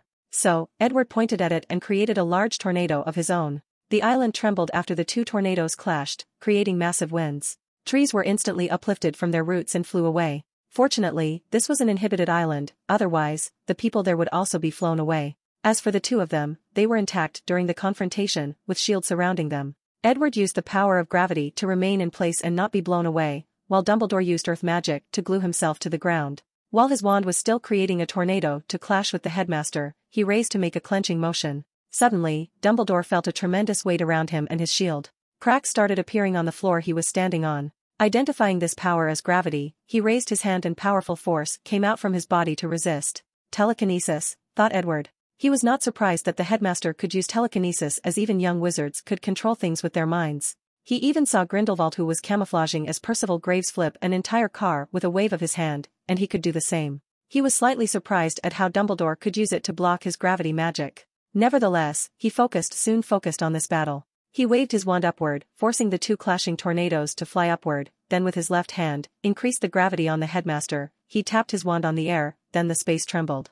Dumbledore's eyes widened for a moment. He saw the space around broke apart into many space circles. Then, spears appeared from them. These spears were of different elements: flame, ice, thunder, etc. The headmaster immediately wanted to apparate, but the space around him was also blocked. He secretly sighed as he realized Edward's deep understanding of space magic on top of elemental magic. However, it did not take him long to realize the reason. From his interview with him a few years ago, Dumbledore believed that Edward was trying to travel to other dimensions on his own. So, his research on space magic is probably very deep.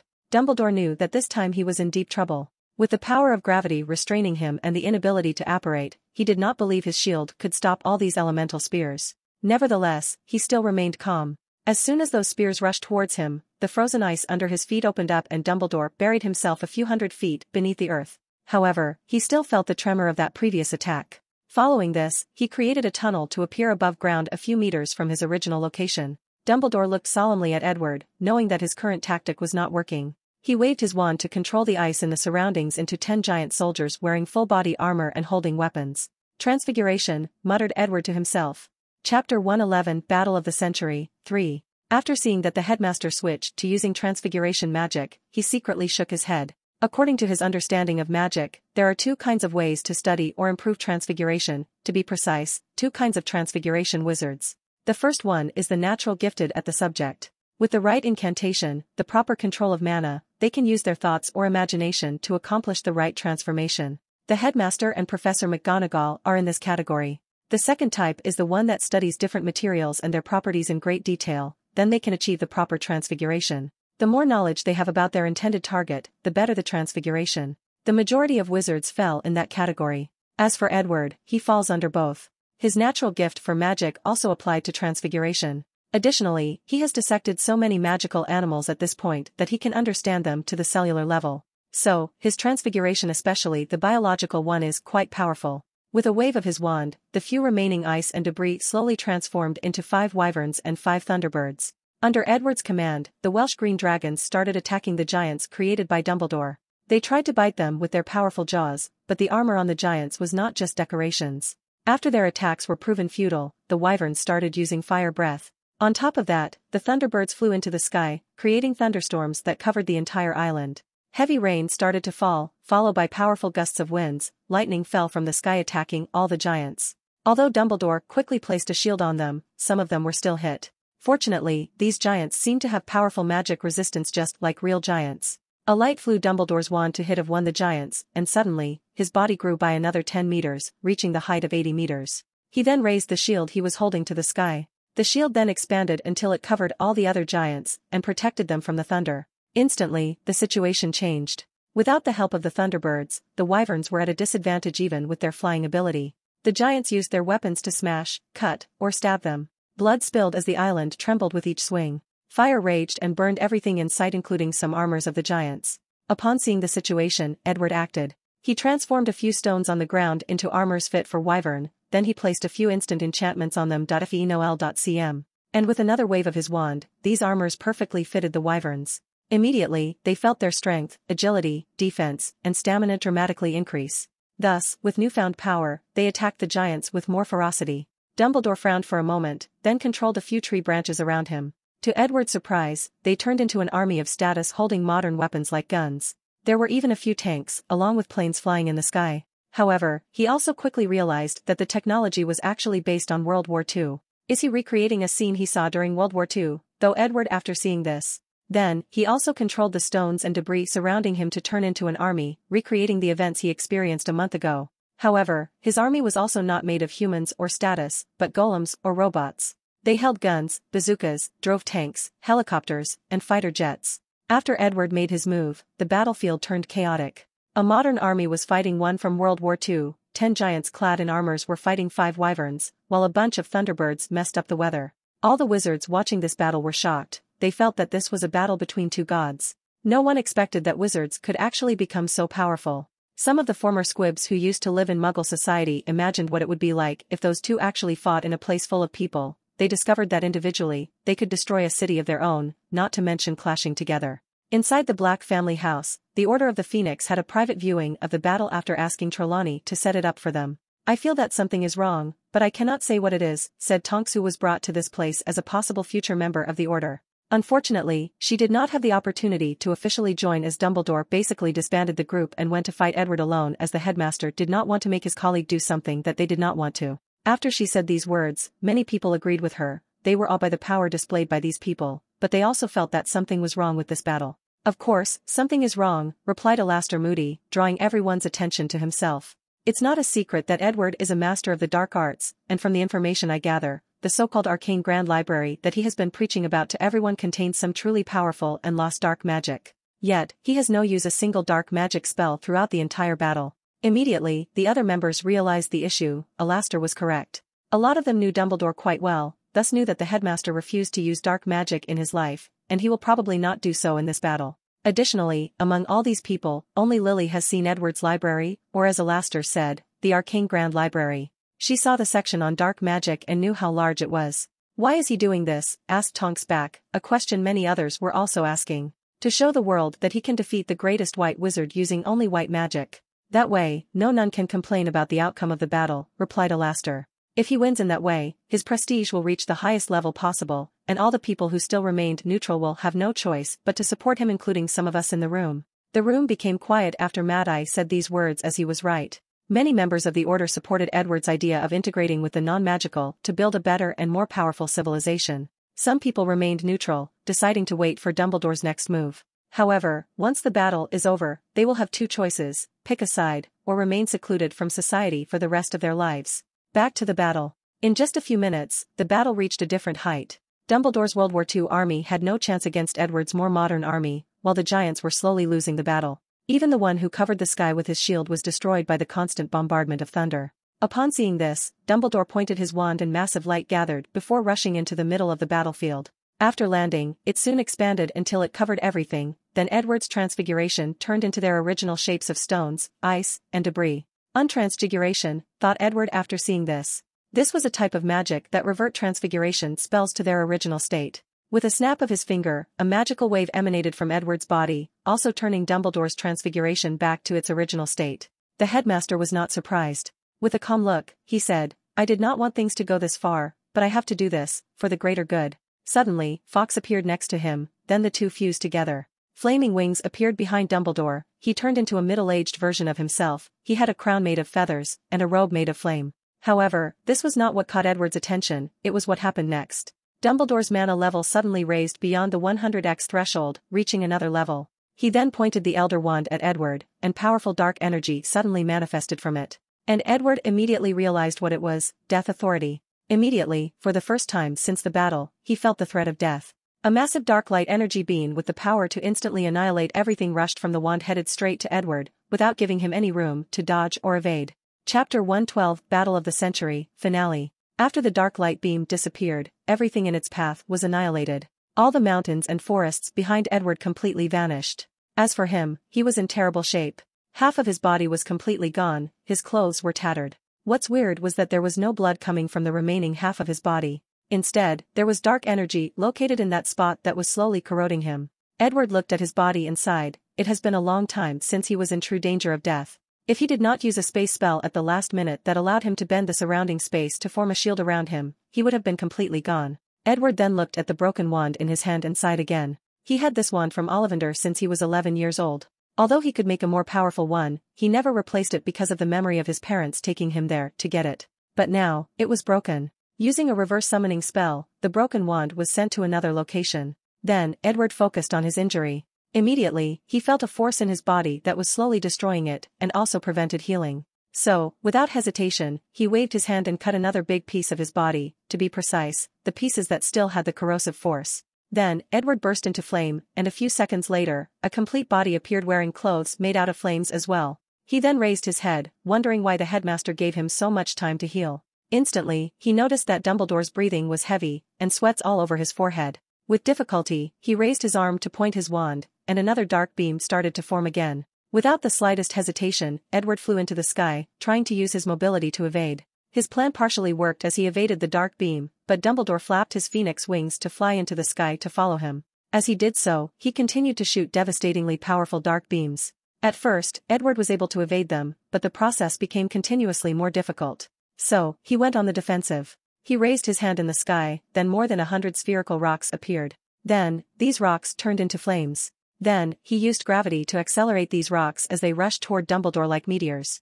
Unfortunately, once these rocks reached 10 meters from the headmaster, the flames went out, and the rocks turned gray before disintegrating into countless tiny particles.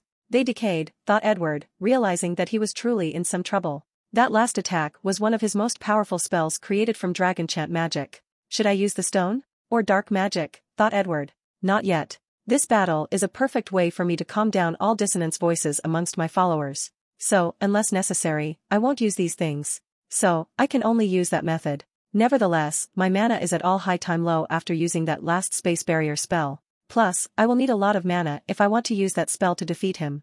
Dumbledore pointed the Elder Wand at Edward again, but this time, a beam did not appear. Instead, a mysterious suction came from it. Fe.m.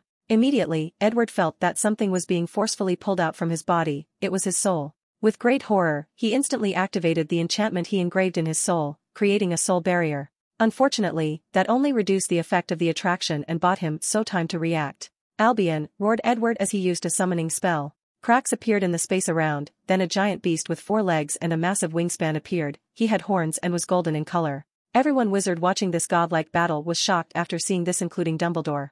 Meanwhile, the Gryffindor trio along with the excited Hagrid immediately realized that this was the real dragon that Edward told them about. Hagrid was so excited that he wanted to run to this island to see this cute creature and become friends with it. Human wizard, why have you disturbed my slumber? This is not the time for you to be acting up. Look at the situation, responded Edward with gritted teeth. Albion then finally noticed Dumbledore.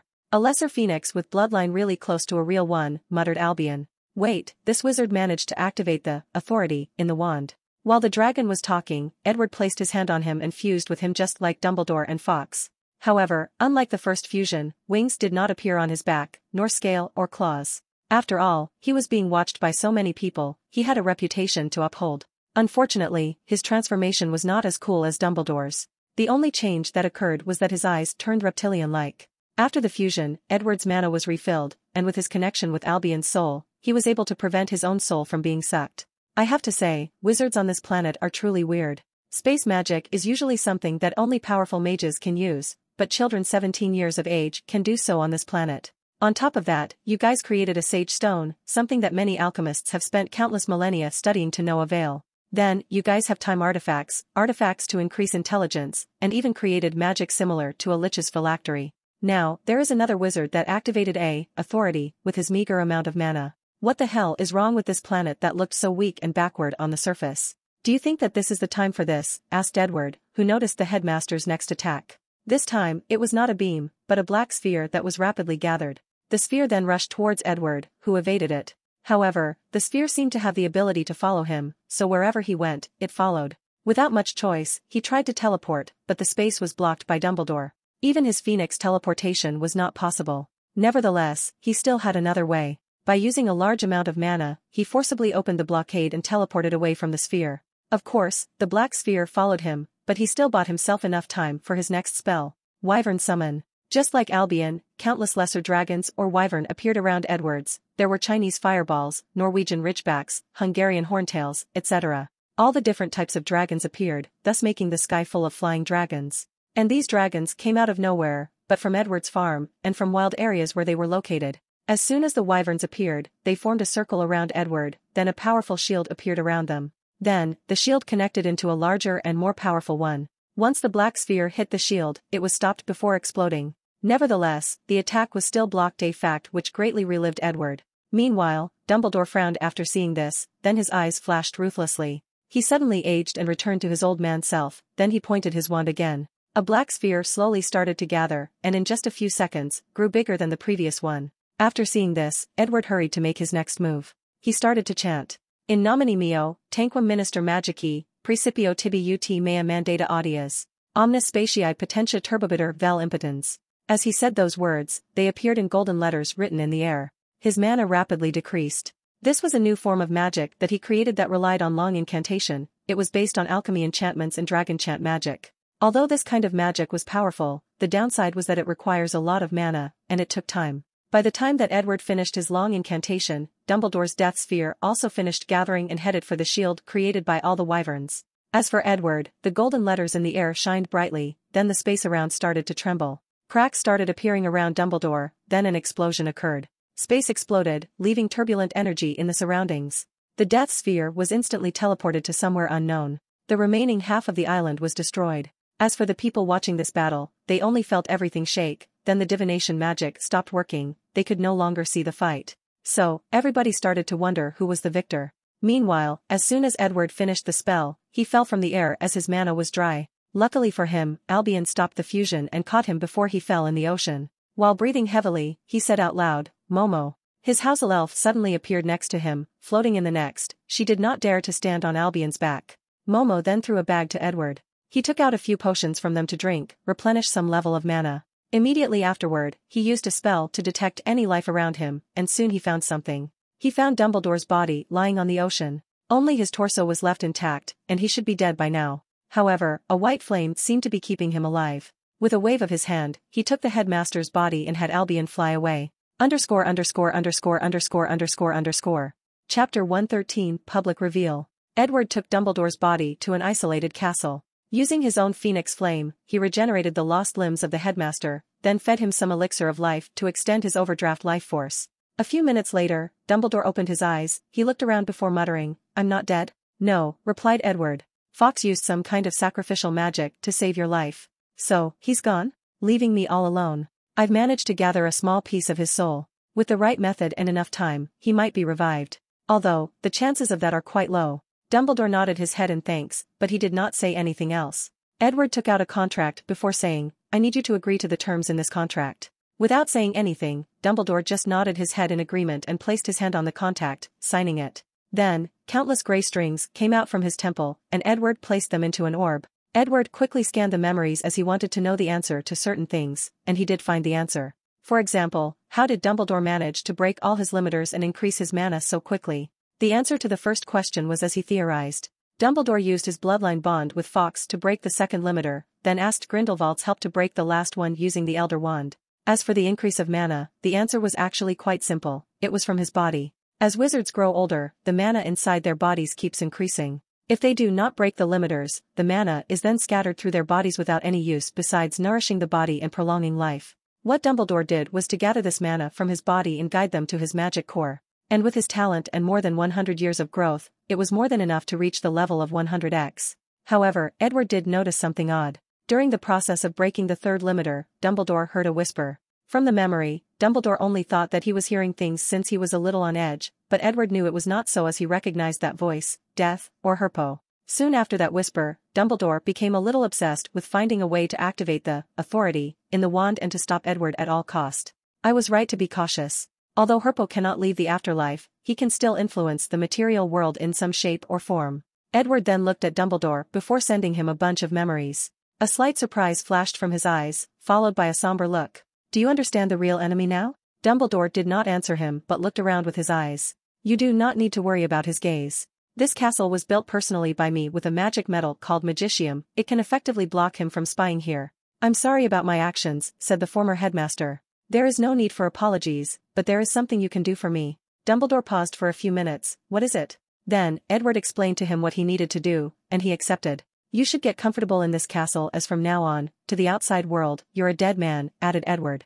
Although I can allow you to say goodbye to your friends, they will have to keep a secret. After that, Edward took the Elder Wand and apparat away. This time, he appeared to Nurmengard Castle to see Grindelwald. As soon as he entered the cell, he saw the old man smiling and waiting for him. Edward threw something at him and said, "Sign it." Without hesitation, he did so. For him, he did not care that he would sign his soul away. As long as he can see wizards free from their current situation, then he can pay any price. Anyway, his dream will finally be accomplished. After he signed the contract, Edward handed him a potion. Soon after drinking it, Grindelwald turned into a middle-aged man. Then for the first time in decades, he left the castle, his prison. After giving Grindelwald something to do, Edward returned to his Aunt Amelia's house. Thank Merlin you're all right. I thought you perished with Dumbledore. Many of your followers are starting to freak out, said Amelia. Don't worry, I'm fine, just a little tired. As for my followers, I will address the situation. Amelia nodded her head. What about Dumbledore? He's still alive. You did not kill him? Why, R.O.N.U.L.M. Edward paused for a moment, then he answered, he was partially right. In case something happens to me, whether that I was mind-controlling, corroded by some force, or let power get to my head, I need a failsafe to stop him. He's part of that failsafe.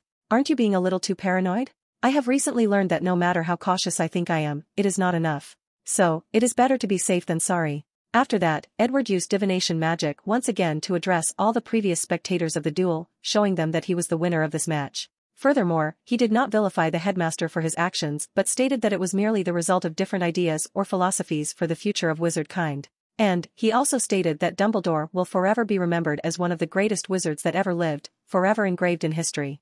After this battle, Edward's status as the leader of the entire magical world was set in stone. People started addressing him as Lord, Your Majesty, and even Wizard King. Additionally, with the way that he handled Dumbledore's affair, the neutral groups among wizards finally acknowledged his status as the leader and followed him. For the next year, he spent most if not all of his time securing his power and uniting all the wizards from different countries, placing them under one body of law. More importantly, he created the Bones Advanced School of Magic, which was basically a university for wizards after they finished their 7 years in school where they can learn advanced knowledge. Of course, it was not only young wizards that have just graduated that were allowed to attend. Any adult wizard of any age could attend this school. Plus, Edward created a specific program in this school where they can graduate in just 3 months. In this program, wizards will have access to a diadem, then have knowledge forcibly installed in their heads just like Bellatrix and the Death Eaters did. This way, they can learn years of knowledge in just a few months, with the cost of constant migraines. Of course, wizards with weak wills cannot survive these methods. Then, in the summer of 1994, another major event occurred. Not only in the magical world but the entire planet. The UN suddenly asked all the countries in the world to gather together to broadcast important news. Oddly enough, everybody complied. All TV stations were prepared to broadcast the same thing. Large televisions were established in public areas, gathering large crowds to watch this announcement. When the time arrived, Edward's face showed up on all these screens, but he was not alone. Albion was sleeping behind him. So, to the horror of close 7 billion humans on this planet, they saw a man standing in front of a dragon on their television. At first, some people thought that this was some kind of movie effect, but when they realized that no movie could have such a vivid effect and the fact that this was actually a live event. Dressed in a black suit, and with a smile on his face, Edward started speaking, "Greetings, citizens of Earths."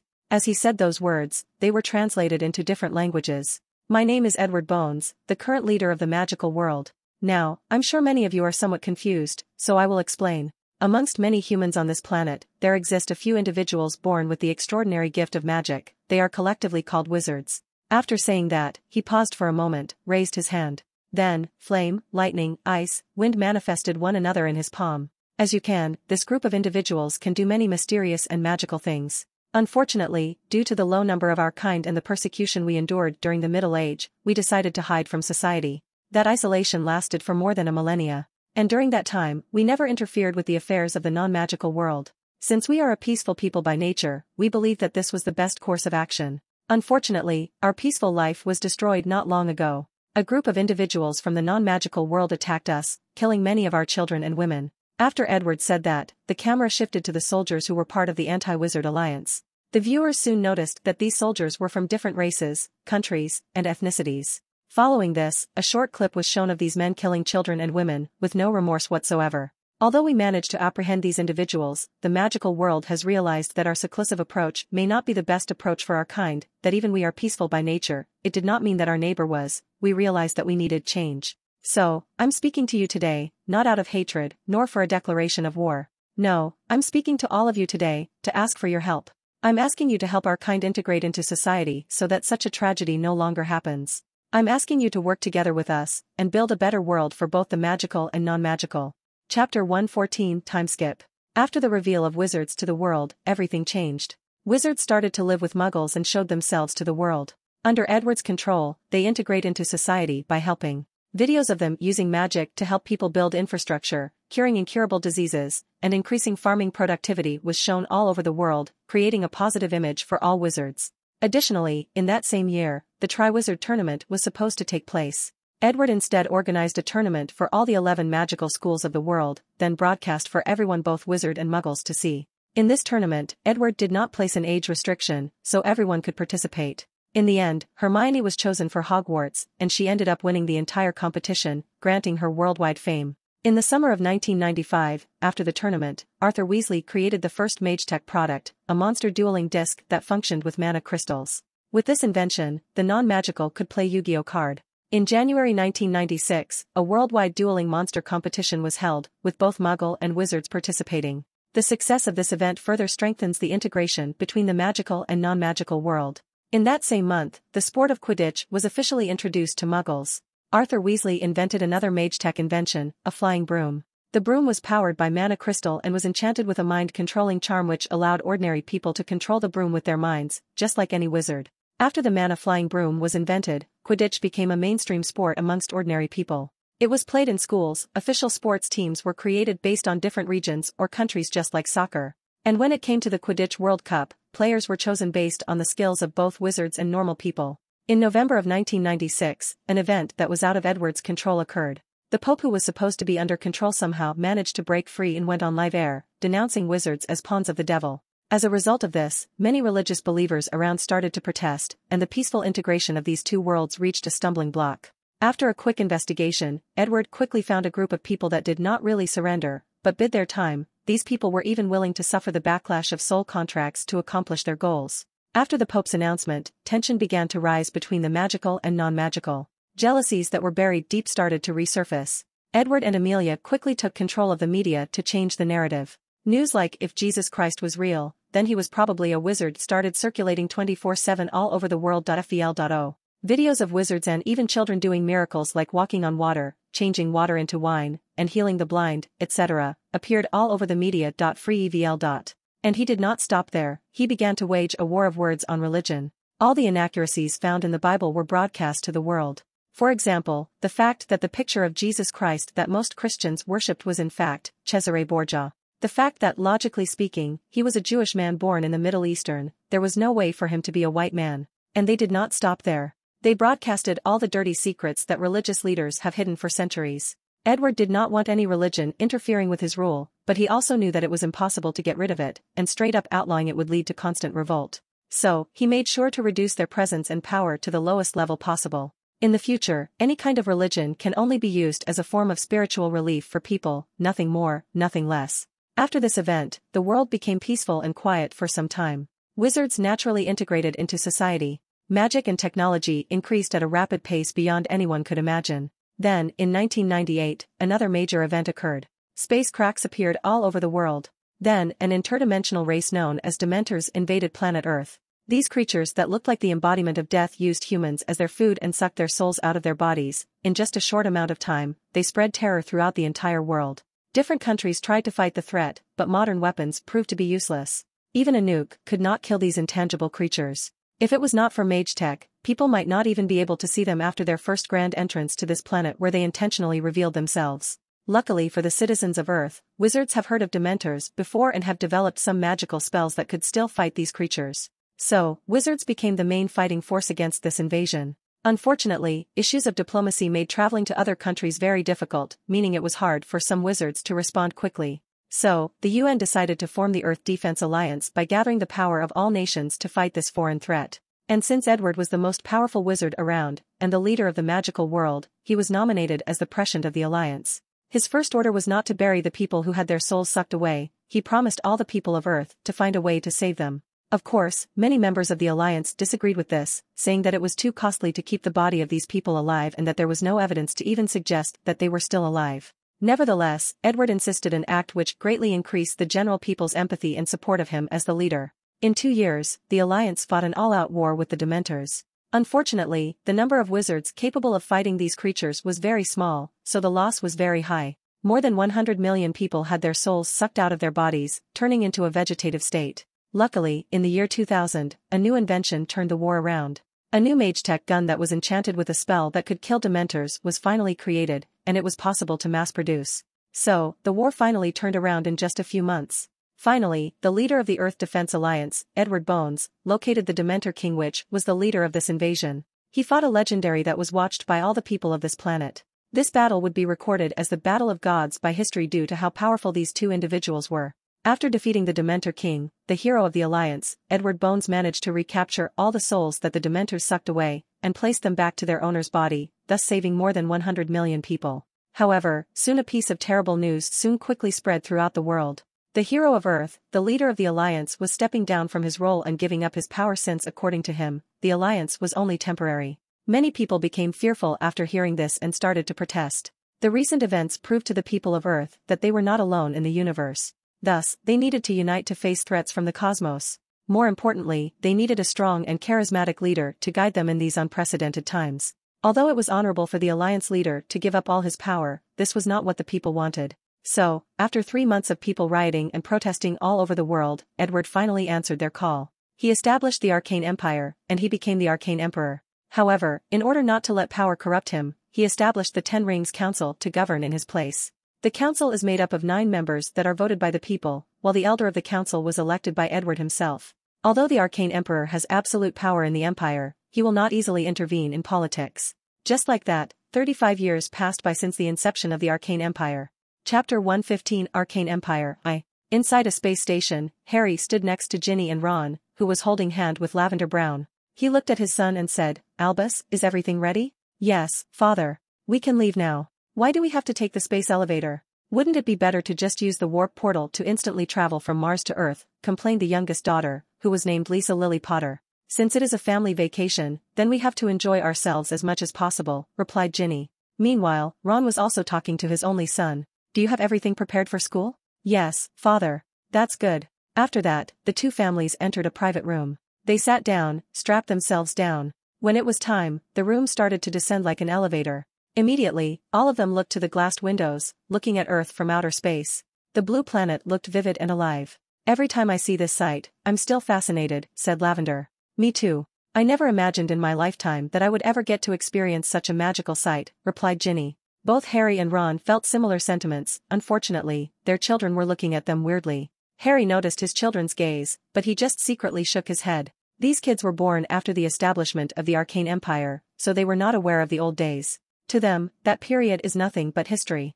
3 hours later, the elevator arrived on Earth. To be precise, it was in Brazil, which was the location of the elevator. After that, they went straight into a special room. Inside the room was a massive door frame with a circular platform in front of it. As soon as they entered, they were received by a female attendant. "Welcome, customer, to the warp portal. Can you please tell me your destination?" said the attendant. "Bones Advanced School of Magic," said Harry Potter. "Oh, the famous Academy City. Unfortunately, without a sufficient level of authority or a permit, you cannot directly teleport there." Harry raised his hand to show his watch.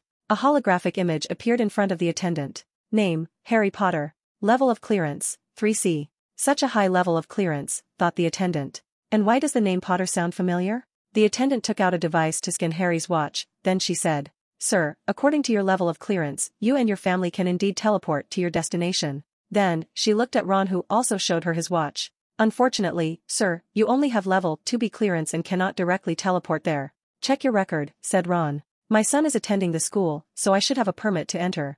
The attendant hurriedly checked before saying, "My apologies for the error. Now, do you guys want to pay with arcane points or arcane coins?" "Arcane coins," replied Harry without hesitation. Arcane point was the new name for reward point and is a very valuable resource. Meanwhile, arcane coins are merely the new currency of the Empire. In just a few seconds, the two made an online transaction and paid for the services. Then, all of them stood on the circular platform. A white veil appeared on the door frame, acting as the door. I still cannot believe how expensive these things actually are, said Lavender. It's not like our family cannot afford them, replied Ron. Your Weasley family might be wealthy, but it does not mean that mine is, added Lavender Brown as she glared at him. Although Ron wanted to say that you're now a Weasley, he quickly shut his mouth after seeing the look Harry gave him. After charging for a few seconds, the white light from the gate enveloped them, forcing them to close their eyes. Once the group opened it again, they found themselves in a different location. There was still a large gate behind them, but the surroundings were different. A male attendant waited in front of them and said, "Welcome to Bones Academic City." After politely saluting the attendant, the family left the location of the warp portal, and they soon found themselves in a busy city. People of different colors and races walked together, dressed in strange clothes. The majority of them had magic robes found in fantasies with a hood on the back, while other people dressed in clothes that were a combination of Middle Ages and modern style. And that included the Potters and Weasley. In the past few decades, the fashion trend of the Empire has greatly changed to look more similar to a fantasy world. The kids looked at everything around them with awe. They looked at the sky-high buildings, the flying cars, and the golem operating the traffic lights, and cleaning up the trash. "Look, it's the magic towers," said Albus with excitement as he pointed to a group of towers that were as tall as any skyscraper. Powerful mana could feel from them even from a few miles away. "Which one is Grandma's?" asked. "It's the 6th tower," responded Harry as he pointed to it. Albus, Lisa, and James were quite excited after seeing it. In the Empire, only a few wizards are worthy to have their own tower. And each one is not only powerful but has contributed greatly to the development of the Empire. So, it is the highest of honor for any wizard to be granted their own magic tower. Meanwhile, Ron's son Hugo looked up at his father with questioning eyes. "So," Ron pointed to a building. "Your grandfather is a mage-tech engineer, so he has his own research building. However, your uncles George and Fred are the owner of the 9th tower." Hugo nodded with a smile. Since childhood, he has always adored his grandfather and uncles. "Is it true that Uncle George and Fred will soon get the title of alchemist?" "Don't listen to their bragging," responded Ron. "Currently in the Empire, alchemy is divided into 3 fields: potions, magic crafter or artificer, and mage-tech engineer. If anyone wants the title of alchemist, they have to have accomplishments in at least 2 of these fields. Although your uncle's talent for magic crafting is truly amazing, the same cannot be said for the other 2 fields. O.O. Hugo nodded his head, but his worship for his uncles did not diminish because of this fact. Soon, after that, the 2 families went on a tour of the entire city. The city had an academic air surrounding them. Everyone, you can see scholars, scientists, engineers, and wizards of different fields. "This city deserves the title of the academic center of the world," commented Ginny. "Well, more than 95% of the Empire's magical and technological development came from this city, so it is normal. What I'm more curious about is how this man-made island was created for the site of this city," said Lavender. "According to my father, the Arcane Emperor designed the blueprint himself, and my father helped build it along with many other mage-tech engineers," replied Ron. "It's still a surprise to me." "How is that a surprise?" added Hugo. "The Empire has colonized most of the solar system, and you think a small man-made island is something amazing." Ron tapped the back of his son's head. "Have some respect on how you speak, boy." "Father, I'm 17 years old now, you can't just beat me whenever you feel like it. As long as you are my son, I can still beat you." Although Hugo was upset, he did not say anything. His father was a wizard knight, and those people were barbarians. After spending a few hours touring the city, the family headed to the location of the Bones Advanced School of Magic and Witchcraft. _____________________________________________________________________ Chapter 116 Arcane Empire, 2. Since Hugo and Albus were best friends since young, they decided to share the same dormitory just like they did at Hogwarts. So, after registering, the family took the kids into their dormitory. Inside Albus's room, Harry gave his son a private lecture. "Abus, I'm sure you are wondering why I insisted on you becoming a magic researcher instead of following in my footstep and becoming a battle mage." Albus nodded his head. "That's because of your grandfather, James. Throughout the years, our family has been trying to raise enough arcane points to resurrect him. Unfortunately, the amount required is truly enormous." Albus frowned after hearing this, then he asked, "Then, how did all those people in the news manage to gather enough points?" Harry looked at his wife after hearing this question. After she nodded his head, he explained, "Well, I will tell you a little secret. None of these people have gathered enough arcane points to resurrect someone. The reason that they were granted such an opportunity was that the Empire wanted to show the world that it had this ability, so a few people were chosen at random and displayed to the world. Of course, this was a way to raise the prestige of the Arcane Emperor and solidify his control over the Empire, but that is not something that he should know for now, secretly thought Harry. So, that's how it is. But, couldn't I still get plenty of arcane points as a battle mage? Harry sighed deeply. The sad truth is battle mages are considered thugs by most scholar mages because we only learn how to use magic and never contributed to its creation and innovation. And with the Arcane Emperor greatly encouraging innovation and deep study of magic, scholar mages have a higher status than battle mages, and it is easier for them to acquire arcane points for their research, development, or discovery. The only way for a battle mage to quickly gather arcane point is to invent new spells, but as I said, all of us are trained to use magic and skills to the highest level, but not innovate. How is that fair? Said Albus.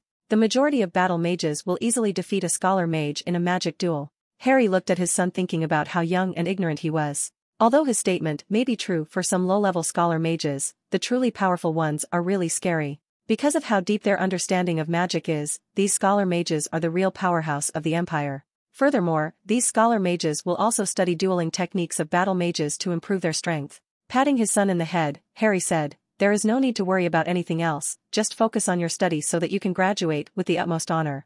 Then, with your grandmother's influence, you can choose any of the towers to intern with.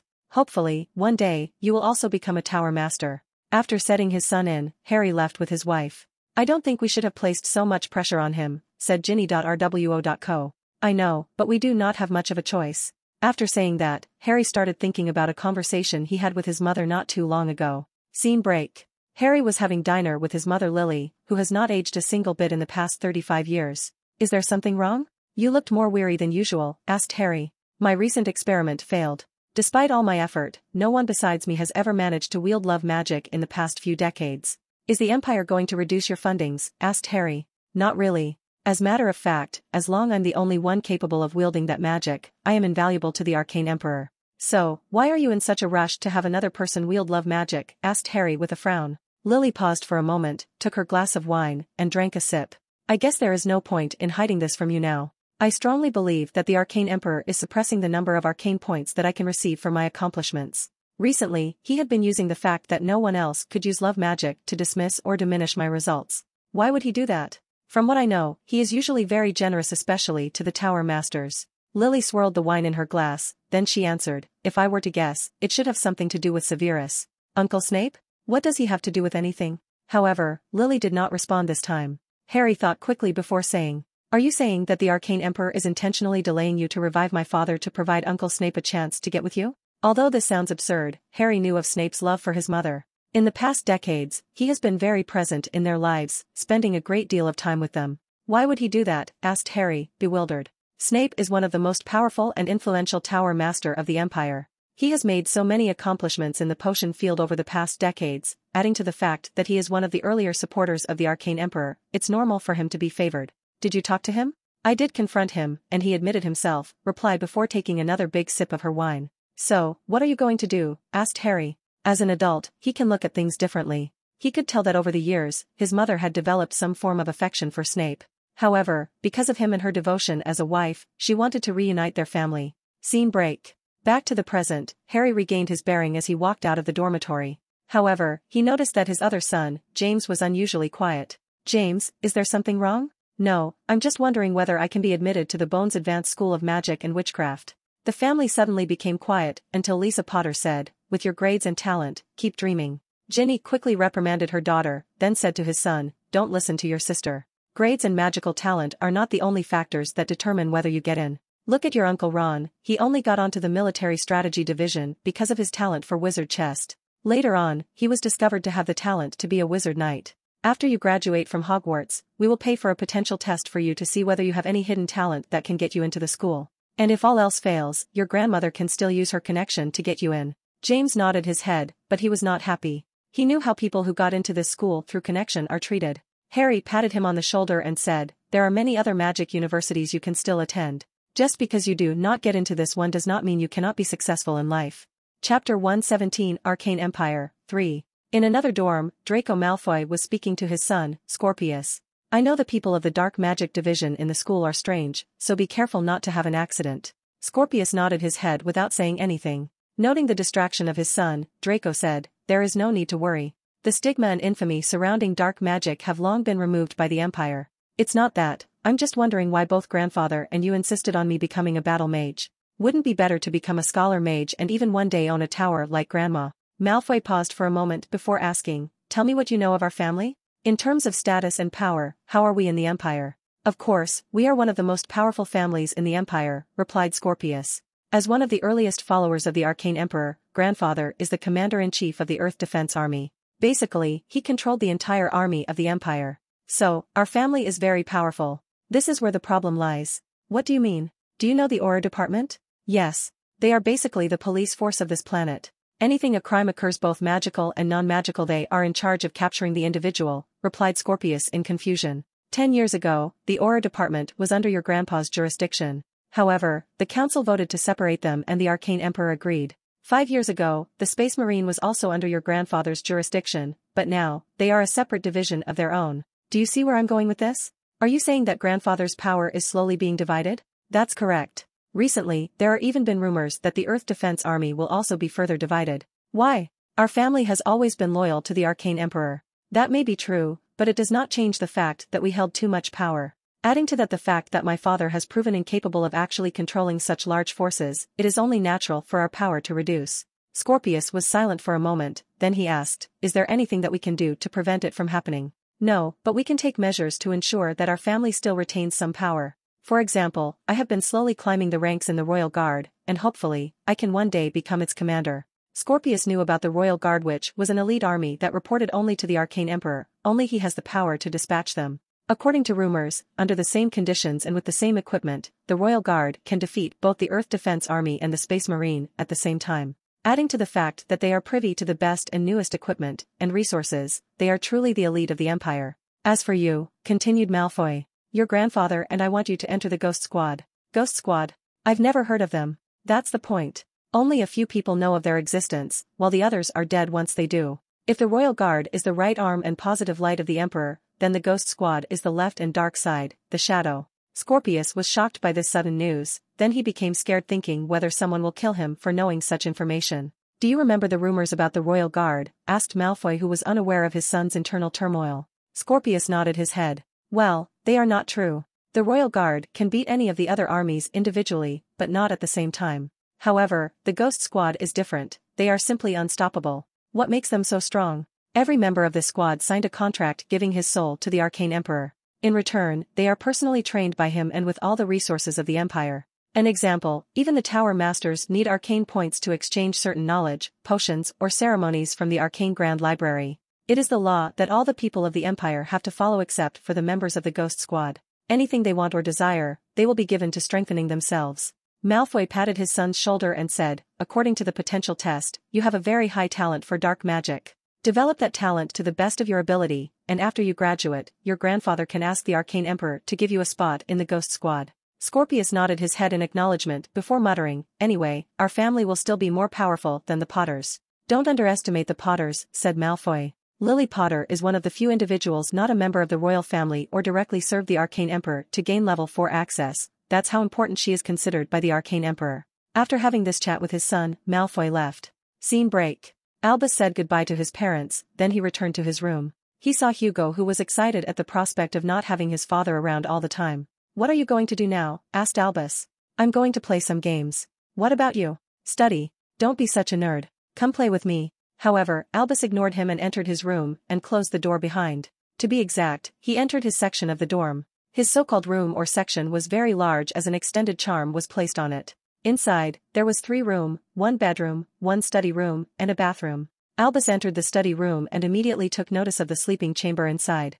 Without hesitation, he opened the lid up, laid inside, and closed it. Scanning facial recognition. Scanning soul imprint. Detecting mana. Scanning mana signature. Welcome to Skynet, Sir Albus Potter. Reminder, your security level is 1A. Do you want to use Neural Link or Soul Link, NL.C? Soul Link. Warning, although Soul Link has a 100% realness compared to Neural Link's 90% of realness, there is still some potential danger that comes from it. Do you still wish to continue? Yes. Very well. According to your soul strength, you can only stay connected for approximately 2h 39 minutes 23 seconds. Activate the soul-soothing potion in the pod, ordered Albus. As you command. Activating. Your current time is now exactly 5 hours. Soon afterward, Albus found himself in a white empty room, and his appearance was that of his virtual avatar. He waved his hand and a holographic image of different icons showed in front of him. There was one for the internet, social media, game, etc. Albus quickly picked the app for the Bones School and registered. Immediately, a list of online classes he could take appeared in front of him.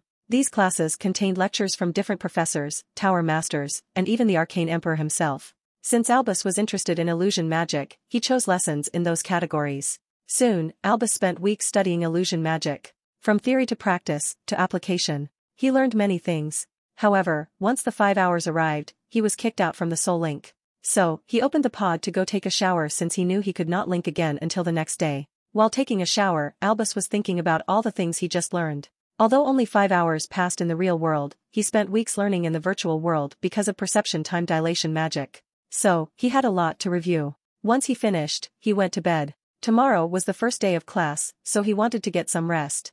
Chapter 118 Arcane Empire 4. After Harry sent his son Albus to school, he used the warp portal to return home.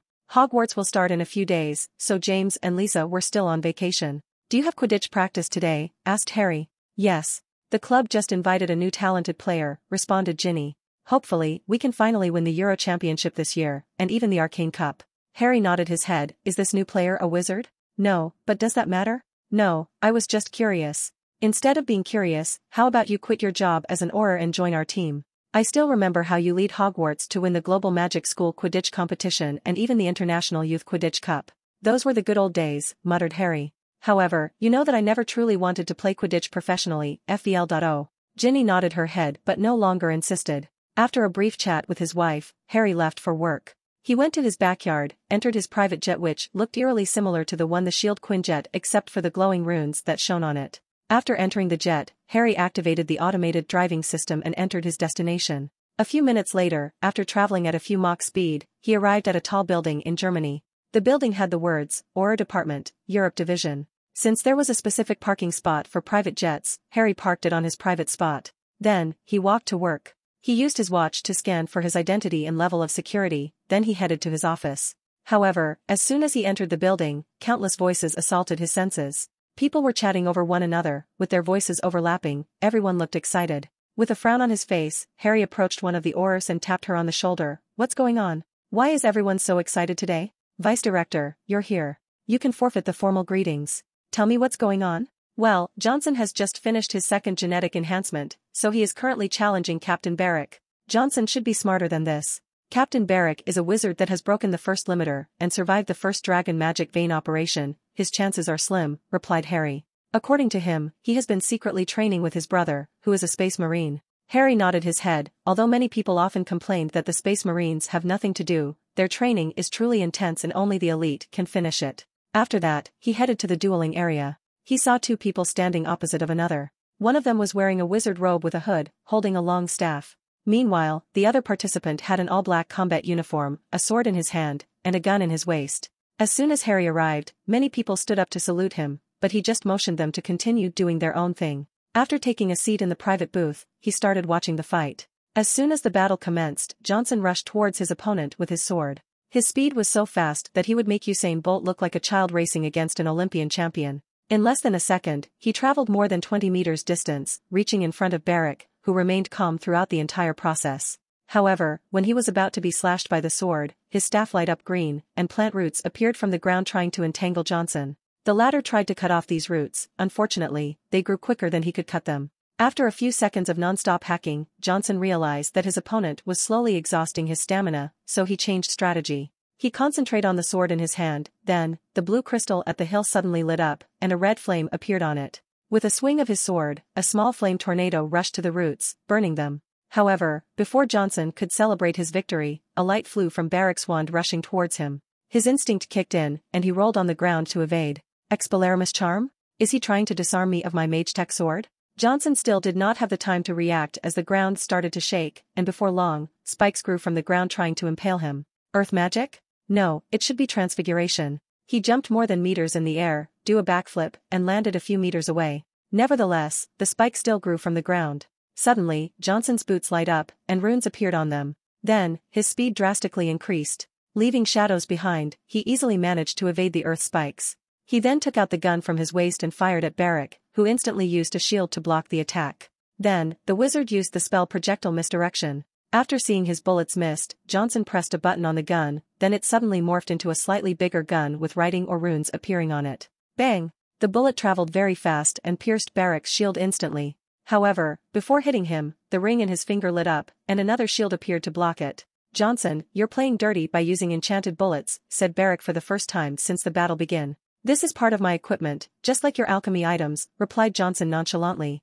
"True. I have to say, you have improved tremendously to be able to last so long against me. However, if this is all you've got, you're bound to lose. Don't worry, I still got some things up my sleeve." After that, Johnson held the sword with two hands as he concentrated on it, his memories flashed back to his training with his brother. "What do you know about mage-tech equipment?" asked Terry, who was a muscular man with a military haircut. Mage-tech equipment are essentially magic artifacts but imbued with mana crystals on them to serve as activation energy. As such, ordinary people can use them. Anything else? That should be it. Well, you would be wrong. What you describe are only civilian mage-tech items. When it comes to military grades 1, there is more to them. What do you mean? All military-grade mage-tech artifacts have a specific enchantment on them called will-wielding enchantment. What it does is that it allows ordinary users to control the amount of mana that is released through the mana crystals, based on the user's will. So, the stronger the will of the user, the more mana he can release from the mana crystal, thus the more power he can bring out from the equipment. Johnson frowned after hearing this. "I don't quite understand what you mean." "In that case, let me show you." Terry took out a sword and a flame appeared on it after he activated it. The flame was red and only enveloped the blade of the sword. However, a few seconds later, to the horror of Johnson, the flame slowly turned blue and rose to more than 2 meters into the sky. Whether it is the Earth Defense Force, the Royal Guard, or the Space Marine, we are trained to hone our wills so that we can better control mage-tech artifacts. Why doesn't our aura department know of this? "The people that should know already do," replied Terry calmly. After hearing this, Johnson nodded his head with a sigh. Back to the present. After concentrating on the sword for a few seconds, the flame on it turned blue, and it rose a few inches into the air. Johnson swung it, and a massive blue tornado rushed towards Barrick, who was greatly surprised. However, his instinct overcame his body and used an ice shield spell, encasing his body in ice to block the attack. A massive explosion occurred as the dueling ground shook like an earthquake. Luckily, the entire ground was magically enchanted, so there was not that much damage. After the smoke of the explosion cleared, Barrick was intact, but Johnson was breathing heavily. He looked drained. "I lost," he muttered. "You should be proud to force a wizard to such a degree," replied Barrick. However, Johnson just lowered his head and left the dueling grounds. He knew that this match was not as close as Barrick made it out to be. For example, never once was his opponent use apparition, and he only used one magic artifact. Nowadays, most wizards carry a bunch of magical artifacts around them to make up for their deficiency and planned for unexpected outcomes. No to mention the fact that mage-tech requires people to constantly recharge the mana crystal embedded in them. And after using it for a certain amount of time, the crystal will be destroyed and a new one has to be bought. After the duel ended, many people were talking about it out loud. It's really difficult for ordinary people to beat wizards even after being genetically enhanced. Well, that's normal. After all, they can also genetically enhance themselves. They can even enhance their bloodlines, something that we cannot do. Oh, I wish I was a wizard. Using magic through mage-tech and wielding on your own is not the same thing at all. Don't say such a stupid thing. How do you know what it feels like to wield real magic? I'll have you know, my father has a high-level security clearance, and he allowed me to soul link to Skynet. There I play the game, Hogwarts, School of Magic and Adventure. With 100% realness, I know how it's like to be a real wizard and wield magic. Unfortunately, my soul strength only allows me to play for 24 minutes a day. Why didn't you buy soul-soothing potions? Those things are too expensive. Forget about that. How was the experience of being a wizard? Hey, you over there. Instead of answering this guy's question, you should be more worried about yourself. Doesn't your father know that it's a grave crime to allow someone else to use your security clearance, E.cm? Of course, I know that. So, we went through the proper method. In that case, that's fine. While everyone was still talking about the recent fight, Harry headed to his boss's office as he just received a summon. He reached an office with a door plaque labeled, Kingsley Shacklebolt, or Director General. Chapter 119, 10 Rings Council, I. After entering the director's room, Harry saw an old man with white hair waiting for him. He closed the door behind him before saying, "Sir, you called me?" "Yes. How was the fight?" Johnson still lost, but he put up a better fight than usual. Kingsley nodded his head before changing the topic. "I've called you for 2 things. The first thing is about the selection for the next Director General. I've chosen you as my replacement, FEEOL.C. But, sir, your term is still a long way from being over." Kingsley sighed. "I'm approaching my 90s now, so my energy is not the same anymore. Sir, with genetic engineering, every ordinary citizen of the Empire can live up to 200 years old now. Plus, there is still the elixir of immortality. There is no need to hurry to retire. Aging and death is a natural process of life, Harry, said Kingsley. I have accepted that fact, so I have no desire for long life. Harry sighed but did not continue to persuade. In that case, why don't you choose Moody as your replacement? He is more deserving of it than me. In fact, all the other 5 vice directors deserve it more than me. I've talked to Alastair, and he has no interest in becoming director and being stuck behind a desk. You know him as much as I do. All he cares about is catching dark wizards and criminals. As for the other vice directors, the reason that I did not choose them is that they do not have your talents or your connection. My job requires someone who is not afraid of pointing his wand at the powerful and wealthy figures of the Empire. A person who can execute the law no matter who breaks it. Harry was silent for a moment as he realized that his mother was one of the reasons that he was chosen for this position. After all, no one would dare to use their power and influence to threaten a family member of a Tower Master. As such, Harry can do his job without worrying about politics and corruption amongst the Auror, at least, not in his department. I accept the position, sir. What's the second thing you wanted to see me about? Kingsley nodded in satisfaction after hearing this, then he took a case file to hand over to Harry, who secretly shook his head at his director's old-fashioned methods. He quickly read through it. A case of people suspected of doing illegal experiments in Italy? Can't the local official do anything about it? If they could, they would not send the case to us. That's true. He then sighed out loud. I never understood why these people will commit such atrocities. Harry looked at the pictures of mutilated bodies that were dissected. There was all kind of different races like human, vampires, etc. It's quite easy to understand their motives. We live in a time where knowledge equates to power, fame, money, immortality, and eternal youth. Of course, some people will go to extreme length to acquire these things, replied Kingsley calmly. All they had to do was ask the Empire permission to set up their labs, and many of these innocent lives could be saved. The Empire does countless experiments every day, are we any different than those criminals? The difference is that only clones are used, rebutted Harry. Officially, but is it really? Plus, aren't clones also people? Don't they have their own souls and will? Harry was silent as he knew his boss was correct, but he also knew that he was also part of a group of people that believe that the Empire's rapid rise of technology through inhumane experimentation should be stopped. These people are dedicated to stopping this. However, Harry also learned from his mother that the Arcane Emperor is aware of these people's existence, and allowed them to exist to give people the illusion that things like freedom of speech still exist. The sad truth is that the Arcane Emperor has total and absolute control of the Empire, and no one can shake that control. Taking a moment to regain his thoughts, Harry said. What about the diviners? If we had some of them helping, unless these criminals have anti-divination magic, this case will be solved quickly. You know how stuck up these diviners are. While waiting for the proper paper to be filed and receiving help from them, more people might disappear, or the clues in the case might be cleaned up, replied Kingsley with an unpleasant tone. Plus, the majority of diviners are busy recently helping the council with something. Harry nodded his head before saying, in that case, I will take a few people with me to the site and investigate. Scene break. North Atlantic Ocean, a man-made island was floating in the air. On it was a vast building designed with different architecture designs from different cultures. Despite being mashed up with so many different architectural designs, it looked extremely beautiful. Inside the building, a large number of people were sitting and talking to one another. In this room, there was human, wizards, werewolves, vampires, centaurs, and even a mermaid encased in a water bubble. All intelligent races were represented in this meeting, and people of different races and ethnicities. After everybody arrived, a bell ringed inside the meeting room, making everybody quiet. Soon, 10 people dressed in elegant robes with Ouroboros making a ring on them appeared and sat on the elevated seats. Among these people was Amelia Bones, who sat in the seat in the middle. Her robe was blue instead of red like the others, and her Ouroboros symbol had a crown on top. She was the last of the 10 people to arrive, and as soon as she entered the room, everyone stood up and saluted her. Welcome, the Honorable Great Elder. Amelia nodded her head then motioned for everyone to sit down. Let's begin today's meeting. Chapter 120, 10 Rings Council, 2. What's on the agenda first for today? Asked Amelia. One person stood up and said, the first issue is regarding poaching. In the past year, the number of magical animals captured and secretly sold on the black market has dramatically increased. Is it the Animaniacs group responsible for this? Asked one of the 10 rings sitting next to Amelia. No, we destroyed their main group in Saturn a few years ago. This is a new group, responded the person who brought the issue. How serious is the current problem? Asked another 10 ring member. Very serious, responded one of the centaurs in the room, who was wearing a tuxedo on his upper body. Many members of our race have gone missing in the past few months. We would like to catch whoever is responsible for this, and if possible, bring their bodies back for a proper burial. The mermaid in the room, who was actually quite beautiful due to bloodline atavism, suddenly started to sing, then her voice was translated for everybody to hear. The same can be said for members of our clan. Many people secretly looked at her.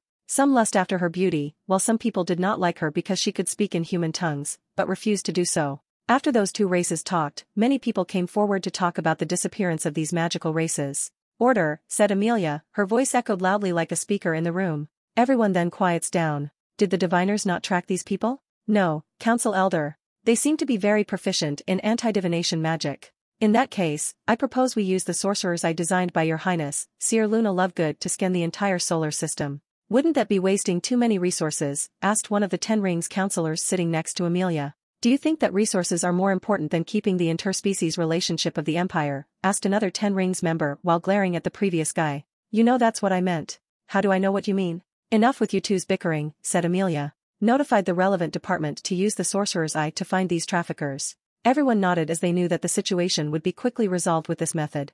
The sorcerer eye is basically a satellite with many other magical enchantments. For example, it had the ability of the Marauder's map, thus the location of everybody in the Empire could be located when needed. Additionally, it was personally enchanted with a powerful divination spell personally placed by Luna herself. And unless someone was a better prophet than her, no one can escape her sight. And she is currently the most powerful prophet of the Empire, with Albion recognizing that she had a noble seer bloodline hidden inside of her. After finding this out, for the first time, Edward found a person that Albion did look down upon, including him. According to the Dragon King, seers are the most respectable bloodlines in the universe, and even dragons have to respect them. What's next on the agenda? Asked Amelia. The movement to oppose clone experiments has drastically increased in the past few months. Large gatherings and protests have occurred not only on Earth but on the other colonies as well. Here we go again. Last year, we listened to these people and banned experiments on death row prisoners, but now, they even want to place their claws on clones? Don't they know one of the reasons for the rapid development of genetic technology and many other fields is because we can experiment on clones?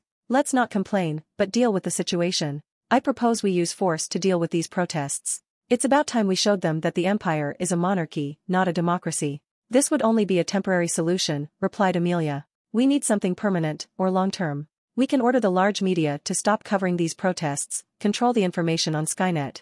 Additionally, we can ruin the reputation of the leaders of these protests, thus decreasing the number of supporters. That's indeed a good method. Just like that, the decision was made. The next step on our list is regarding religion. What's the issue this time? The person who spoke this time hesitated for a moment, then she said, well, the rise of the arcane god religion has dramatically increased. According to the law, no one can worship the arcane emperor as a god, but many people have done so. And with how much the religion has gained ground, there is a high chance that they are supported by powerful people including members of the council. The room instantly became quiet as everyone looked at one another. After a few minutes of awkward silence, one of the Ten Rings looked at Amelia and said, Council Elder, I don't think worshipping the emperor as a god is necessarily a bad thing. It could help weaken the other religions still existing, and increase the cohesive strength of the empire in general. After all, faith can be a very powerful weapon for control. I understand your point as I already mentioned this to him, but Edward is very adamant regarding this issue, replied Amelia. Could we at least know why? Amelia nodded, then with a wave of her hand, a large holographic screen appeared in front of everybody.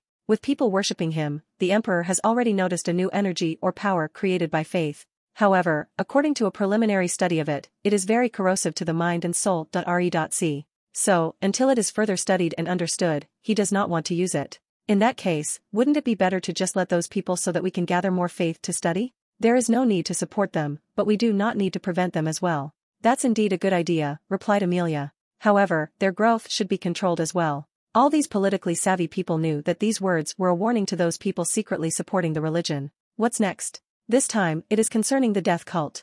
A new leader might have been chosen. So soon? We only killed the last one 3 months ago. Although not entirely sure, the recent activities of the cult would suggest so. All the council members begin to whisper to one another, thinking of a possible solution to this problem. One young man stood up and said with passion in his voice, since the empire allows freedom of religion, why not grant the same privilege to the death cult? After all, our previous actions have proven that suppression is not the ideal method. As soon as he said these words, many people looked at him in shock, thinking this guy was crazy. Then, they realized that he was a newbie that was recently elected to the council. One of the Ten Rings council members who was the one who endorsed this kid in his election quickly took out his smartwatch, downloaded a document, and sent it to him. The newbie, knowing that he did something wrong, quickly read over the file sent to him. Instantly, cold sweat started to drip from his back. Not only because he just learned of the afterlife, but because he knew the existence of the Empire's current greatest enemy, the death god, Herpo the Foul. And according to this file, this powerful god is secretly influencing the death cult to do his bidding, which is currently unknown. So, the Empire will destroy any person related to the death cult in any shape or form.